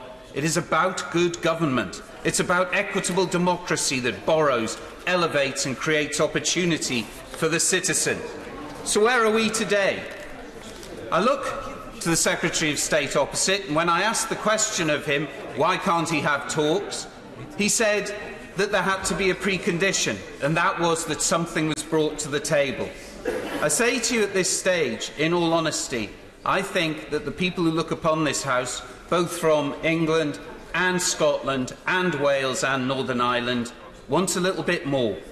I think you should offer talks without any preconditions. We've heard today that they would be accepted by the Scottish Government, and I think that that is a way forward. The Sewell Convention is one that speaks of respect, and respect that needs to be shown by all parties. We have more in common. So sit down and talk without preconditional planned stunts. The people of the United Kingdom demand that of this place. The people of the constituency I represent demand it. And as is written on the threshold of the Donald Dewar Room in Holyrood, it is not beyond the wit of man to devise institutions to make it so. That's the way to do it. Stuart Malcolm MacDonald. I have to say, somewhat confused by Scottish Conservative members, indeed the Secretary of State, being so aghast at the idea that Scotland could be in a partnership in the United Kingdom. It could never be in a partnership, according to the State Secretary, because in doing some research I found the Government's white paper from the last majority Tory government before devolution called Scotland in the Union a partnership for good. So it used to actually be the case that the Tories believed Scotland was in a partnership in in looking up, Mr Speaker, some of the things that paper presented by the then State Secretary, Mr Lang, it had a few interesting things to say. First of all, it says in its European section that Scotland is poised to benefit enormously from the single market. That apparently is now not to be the case. But there's a really interesting part in here, rather dry to some I admit, on parliamentary procedure, and I'll quote it. It says, "It is often the case that there is insufficient time in its crowded schedule in Parliament for Scottish affairs. It is also suggested from time to time that there are few opportunities for proper debate on Scottish issues." Well, Mr Speaker, the more things change, the more they stay the same. The dogs in the street have even worked that one out. But in reading the Hansard at the time of the Secretary's statement to the House, the then member for Aberdeen South, Mr Robertson, said that the dynamic and the dynamism and the change of the Union is the only reason it survives. Well, they were wrong then, Mr Speaker, and they're wrong now. It's hard to believe that the State Secretary has laboured away for 2 years, and this is what he's now come up with. He looks to me a haunted figure, and so he might, although he has the spring in his step there. Because isn't it quite remarkable that 11 of his Scottish colleagues have all turned up this evening, presumably to eye up the poison chalice that is the office of the Secretary of State for Scotland, so he should feel like a haunted figure. But I say this to him, and he is a man I like, he is a man who has helped me on occasion. He has messed this up, and messed this up big time. And I think he knows that himself. Indeed, I also want to say to Scottish Conservative members, they could learn something from the Right Honourable Lady from Broxtowe and her so-called Brexit rebel colleagues. When they are conned by the government, what do? They show some muscle. They flex some muscle. And in response to a con, what do we get from the Scottish Conservatives? Nothing but a supine approach to Parliament. So on that basis, every one of them is qualified beyond belief to take up the position to be the next Secretary of State for Scotland. Mr Speaker, this is a government in search of an empire. Scotland will have no part in it. USC MacDonald, 2 minutes. Thank you, Mr Speaker. The Secretary of State called for perspective. From my perspective, what happened last week was that the British Constitution and the devolved settlement was unilaterally rewritten by the government in the blink of an eye. In Australia, a power grab like the one we saw last Tuesday couldn't just be bulldozed through Parliament. It would require a double majority in a referendum of Australian citizens. If we were in Canada, such a power grab would need resolutions in both the Senate and the House of Commons, and then resolutions in the legislative assemblies of at least 2/3 of the provinces, resolutions that could not then be ignored. In the US, such a power grab would need 2/3 majorities in both the Senate and the House, or 2/3 of the states would need to call a convention and 3/4 of them agree to the proposals. Mr Speaker, the contrast with the shoddy process followed by the UK Government last week could not be starker. One Parliament unilaterally removing powers from another against its express wishes in a way that should not be countenanced in any self-respecting constitutional democracy. The Sewell Convention, as operated by the Government last week, is clearly not worth the paper it was eventually put on. In short, Mr Speaker, the UK Constitution is looking increasingly beyond repair. Thank you very much indeed. Paul Sweeney. Thank you, Mr Speaker. What happened last week was completely unacceptable, with deplorable antics from the Tories when it came to the time allowed for debate on one hand, and the counterproductive antics from the SNP, including walking out of this place in an orchestrated media stunt that further curtailed debate on the other. As the party that delivered devolution, Labour has been driving a sensible and constructive position throughout the process, exploring options to both safeguard and improve the devolution settlement as we leave the EU. Only Labour has been working constructively to try and break the deadlock between the UK Government and the Scottish Government. We tabled amendments to Clause 11 at every stage of the bill, and the Tories voted them down every single time. We started in a position where the UK Government wanted 111 powers to be reserved to Westminster following our withdrawal from the EU. We got this down to 24 powers, which was clearly a substantial improvement, but we also respect that this was not seen as good enough by the Scottish Parliament. The Scottish Parliament's position, however, doesn't justify the SNP's vote on Tuesday night. Their vote was a vote for us to go back to the original position of 111 powers being reserved to Westminster. Can any of the SNP actually stand up in here today and defend that absurdity? The blame for this mess we are in lies squarely at the door of the UK Government. They have taken us to the brink of a constitutional crisis, despite repeated promises that Clause 11 would be fixed in time for members of this House to debate it. Both the UK Government and the SNP are perfectly intent in causing a constitutional crisis. It fits their narratives with the Tories trying to sow division in order to secure the Unionist vote, and the SNP sowing division to appease their supporters and agitate for another independence referendum. The Tories have played directly into the SNP's hands on this. We know that the SNP are only interested in sowing division and talking about the Constitution. The Tories' complete inability to fix this mess that they created have allowed the SNP to claim that Scotland's voice is not being heard. It's an absurdity, and I urge you to seek compromise as a matter of urgency. Christine Jardine. Thank you, Mr. Speaker. Given the time delays, I will be brief, which is not a phrase my colleagues hear often. Tonight's debate has been important for devolution, for the future of Scottish governance and for the future of all of our governance. But it has also been profoundly disappointing, because rather than make progress, we have simply demonstrated the problems which got us here in the first place. And transigents on both sides dug into positions pro and anti-devolution and conservative, and the red mists of nationalism descend on both sides whenever devolution is discussed.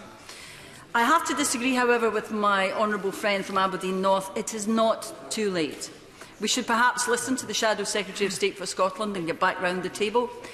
And what I and my party would like to see is the opportunity taken to create an enduring dispute resolution procedure which would prevent us coming to this stage again and getting to the point which my right honourable friend from Orkney and Shetland described, and I have experienced, and I'm sure many others in this House have, speaking to constituents and businesses across the country who say, what will happen next? And we have to say, we don't know. Can we please abandon the positions and get on with finding a solution? Thank you. Thank you. Patricia Gibson. Mr. Speaker. My remarks are very truncated, so I'll simply reserve my remarks to the following. What happened last week was a clear attempt to strangle Scotland's voice, to put us back in our box, to silence Scotland's Parliament, to ensure that we eat our cereal. Mr. Speaker, we will not eat our cereal. We will stand up for Scotland, and it's time the Secretary of State for Scotland did the same, to be the voice of Scotland in the Cabinet, not a Tory apologist for Scotland. The Tories have precipitated this crisis, but they will learn one thing, and they will learn it the hard way. This is not, in Scotland, Westminster does not carry the affection that the Scottish Parliament does. We will stand up for Scotland because the people of Scotland know that in Scotland they are sovereign. Thank you. Order. The question is that this House has considered the validity of the Sewell Convention. As many as are of that opinion say aye. Aye. Of the contrary, no. No. Division, clear the lobby.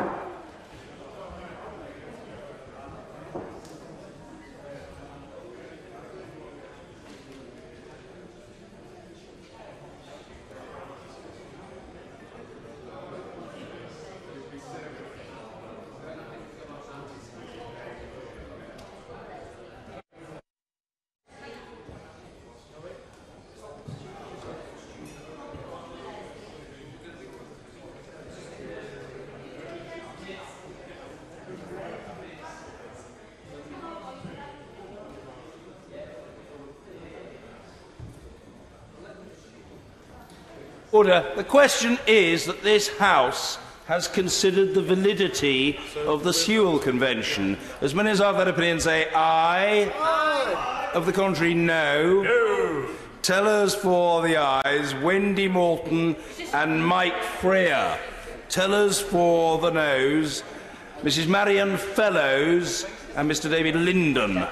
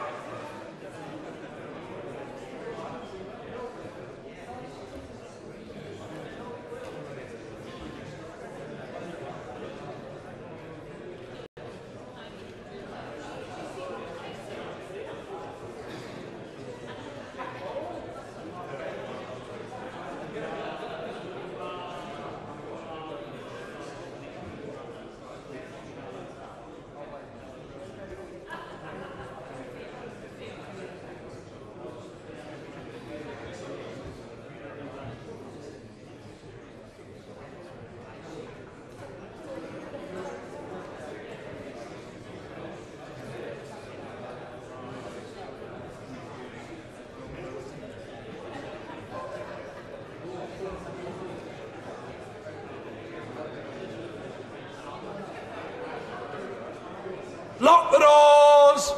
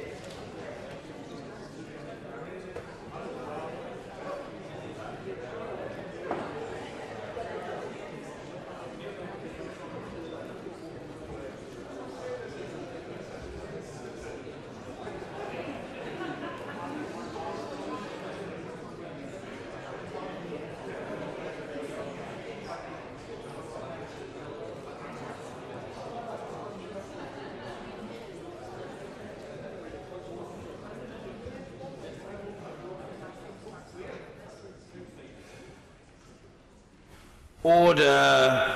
Order.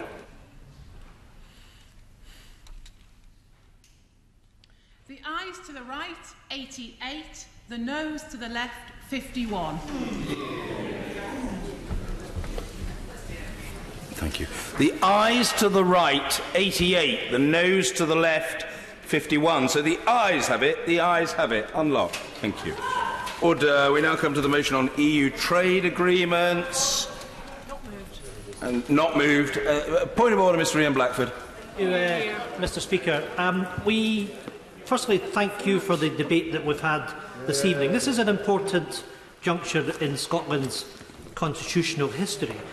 I asked the question in debate as to whether or not the government would bring forward emergency legislation in order that it would respect the wishes of the Scottish Parliament. And moreover, we've now had a division in this House where a majority of Scottish MPs have voted to show their lack of acceptance of what has happened by voting against the motion. And once again, Scotland has been outvoted because Conservative MPs who weren't in the debate have come in here and have outvoted those that have been sent to represent the interests of Scotland. Can I ask your assistance in what I may do in order to take this matter forward so we can ensure that the UK Government listens to the legitimate demands of the people of Scotland through the Scottish Government? Well, nothing disorderly has happened this evening. If the honourable gentleman is asking what can he do, the answer is persist through interrogation and argument. And knowing the right honourable gentleman as I do, I know that he will require no further encouragement from me. We come now to the debate on acquired brain injury, the general debate on acquired brain injury, and I call the Minister to move. Minister Steve Bright.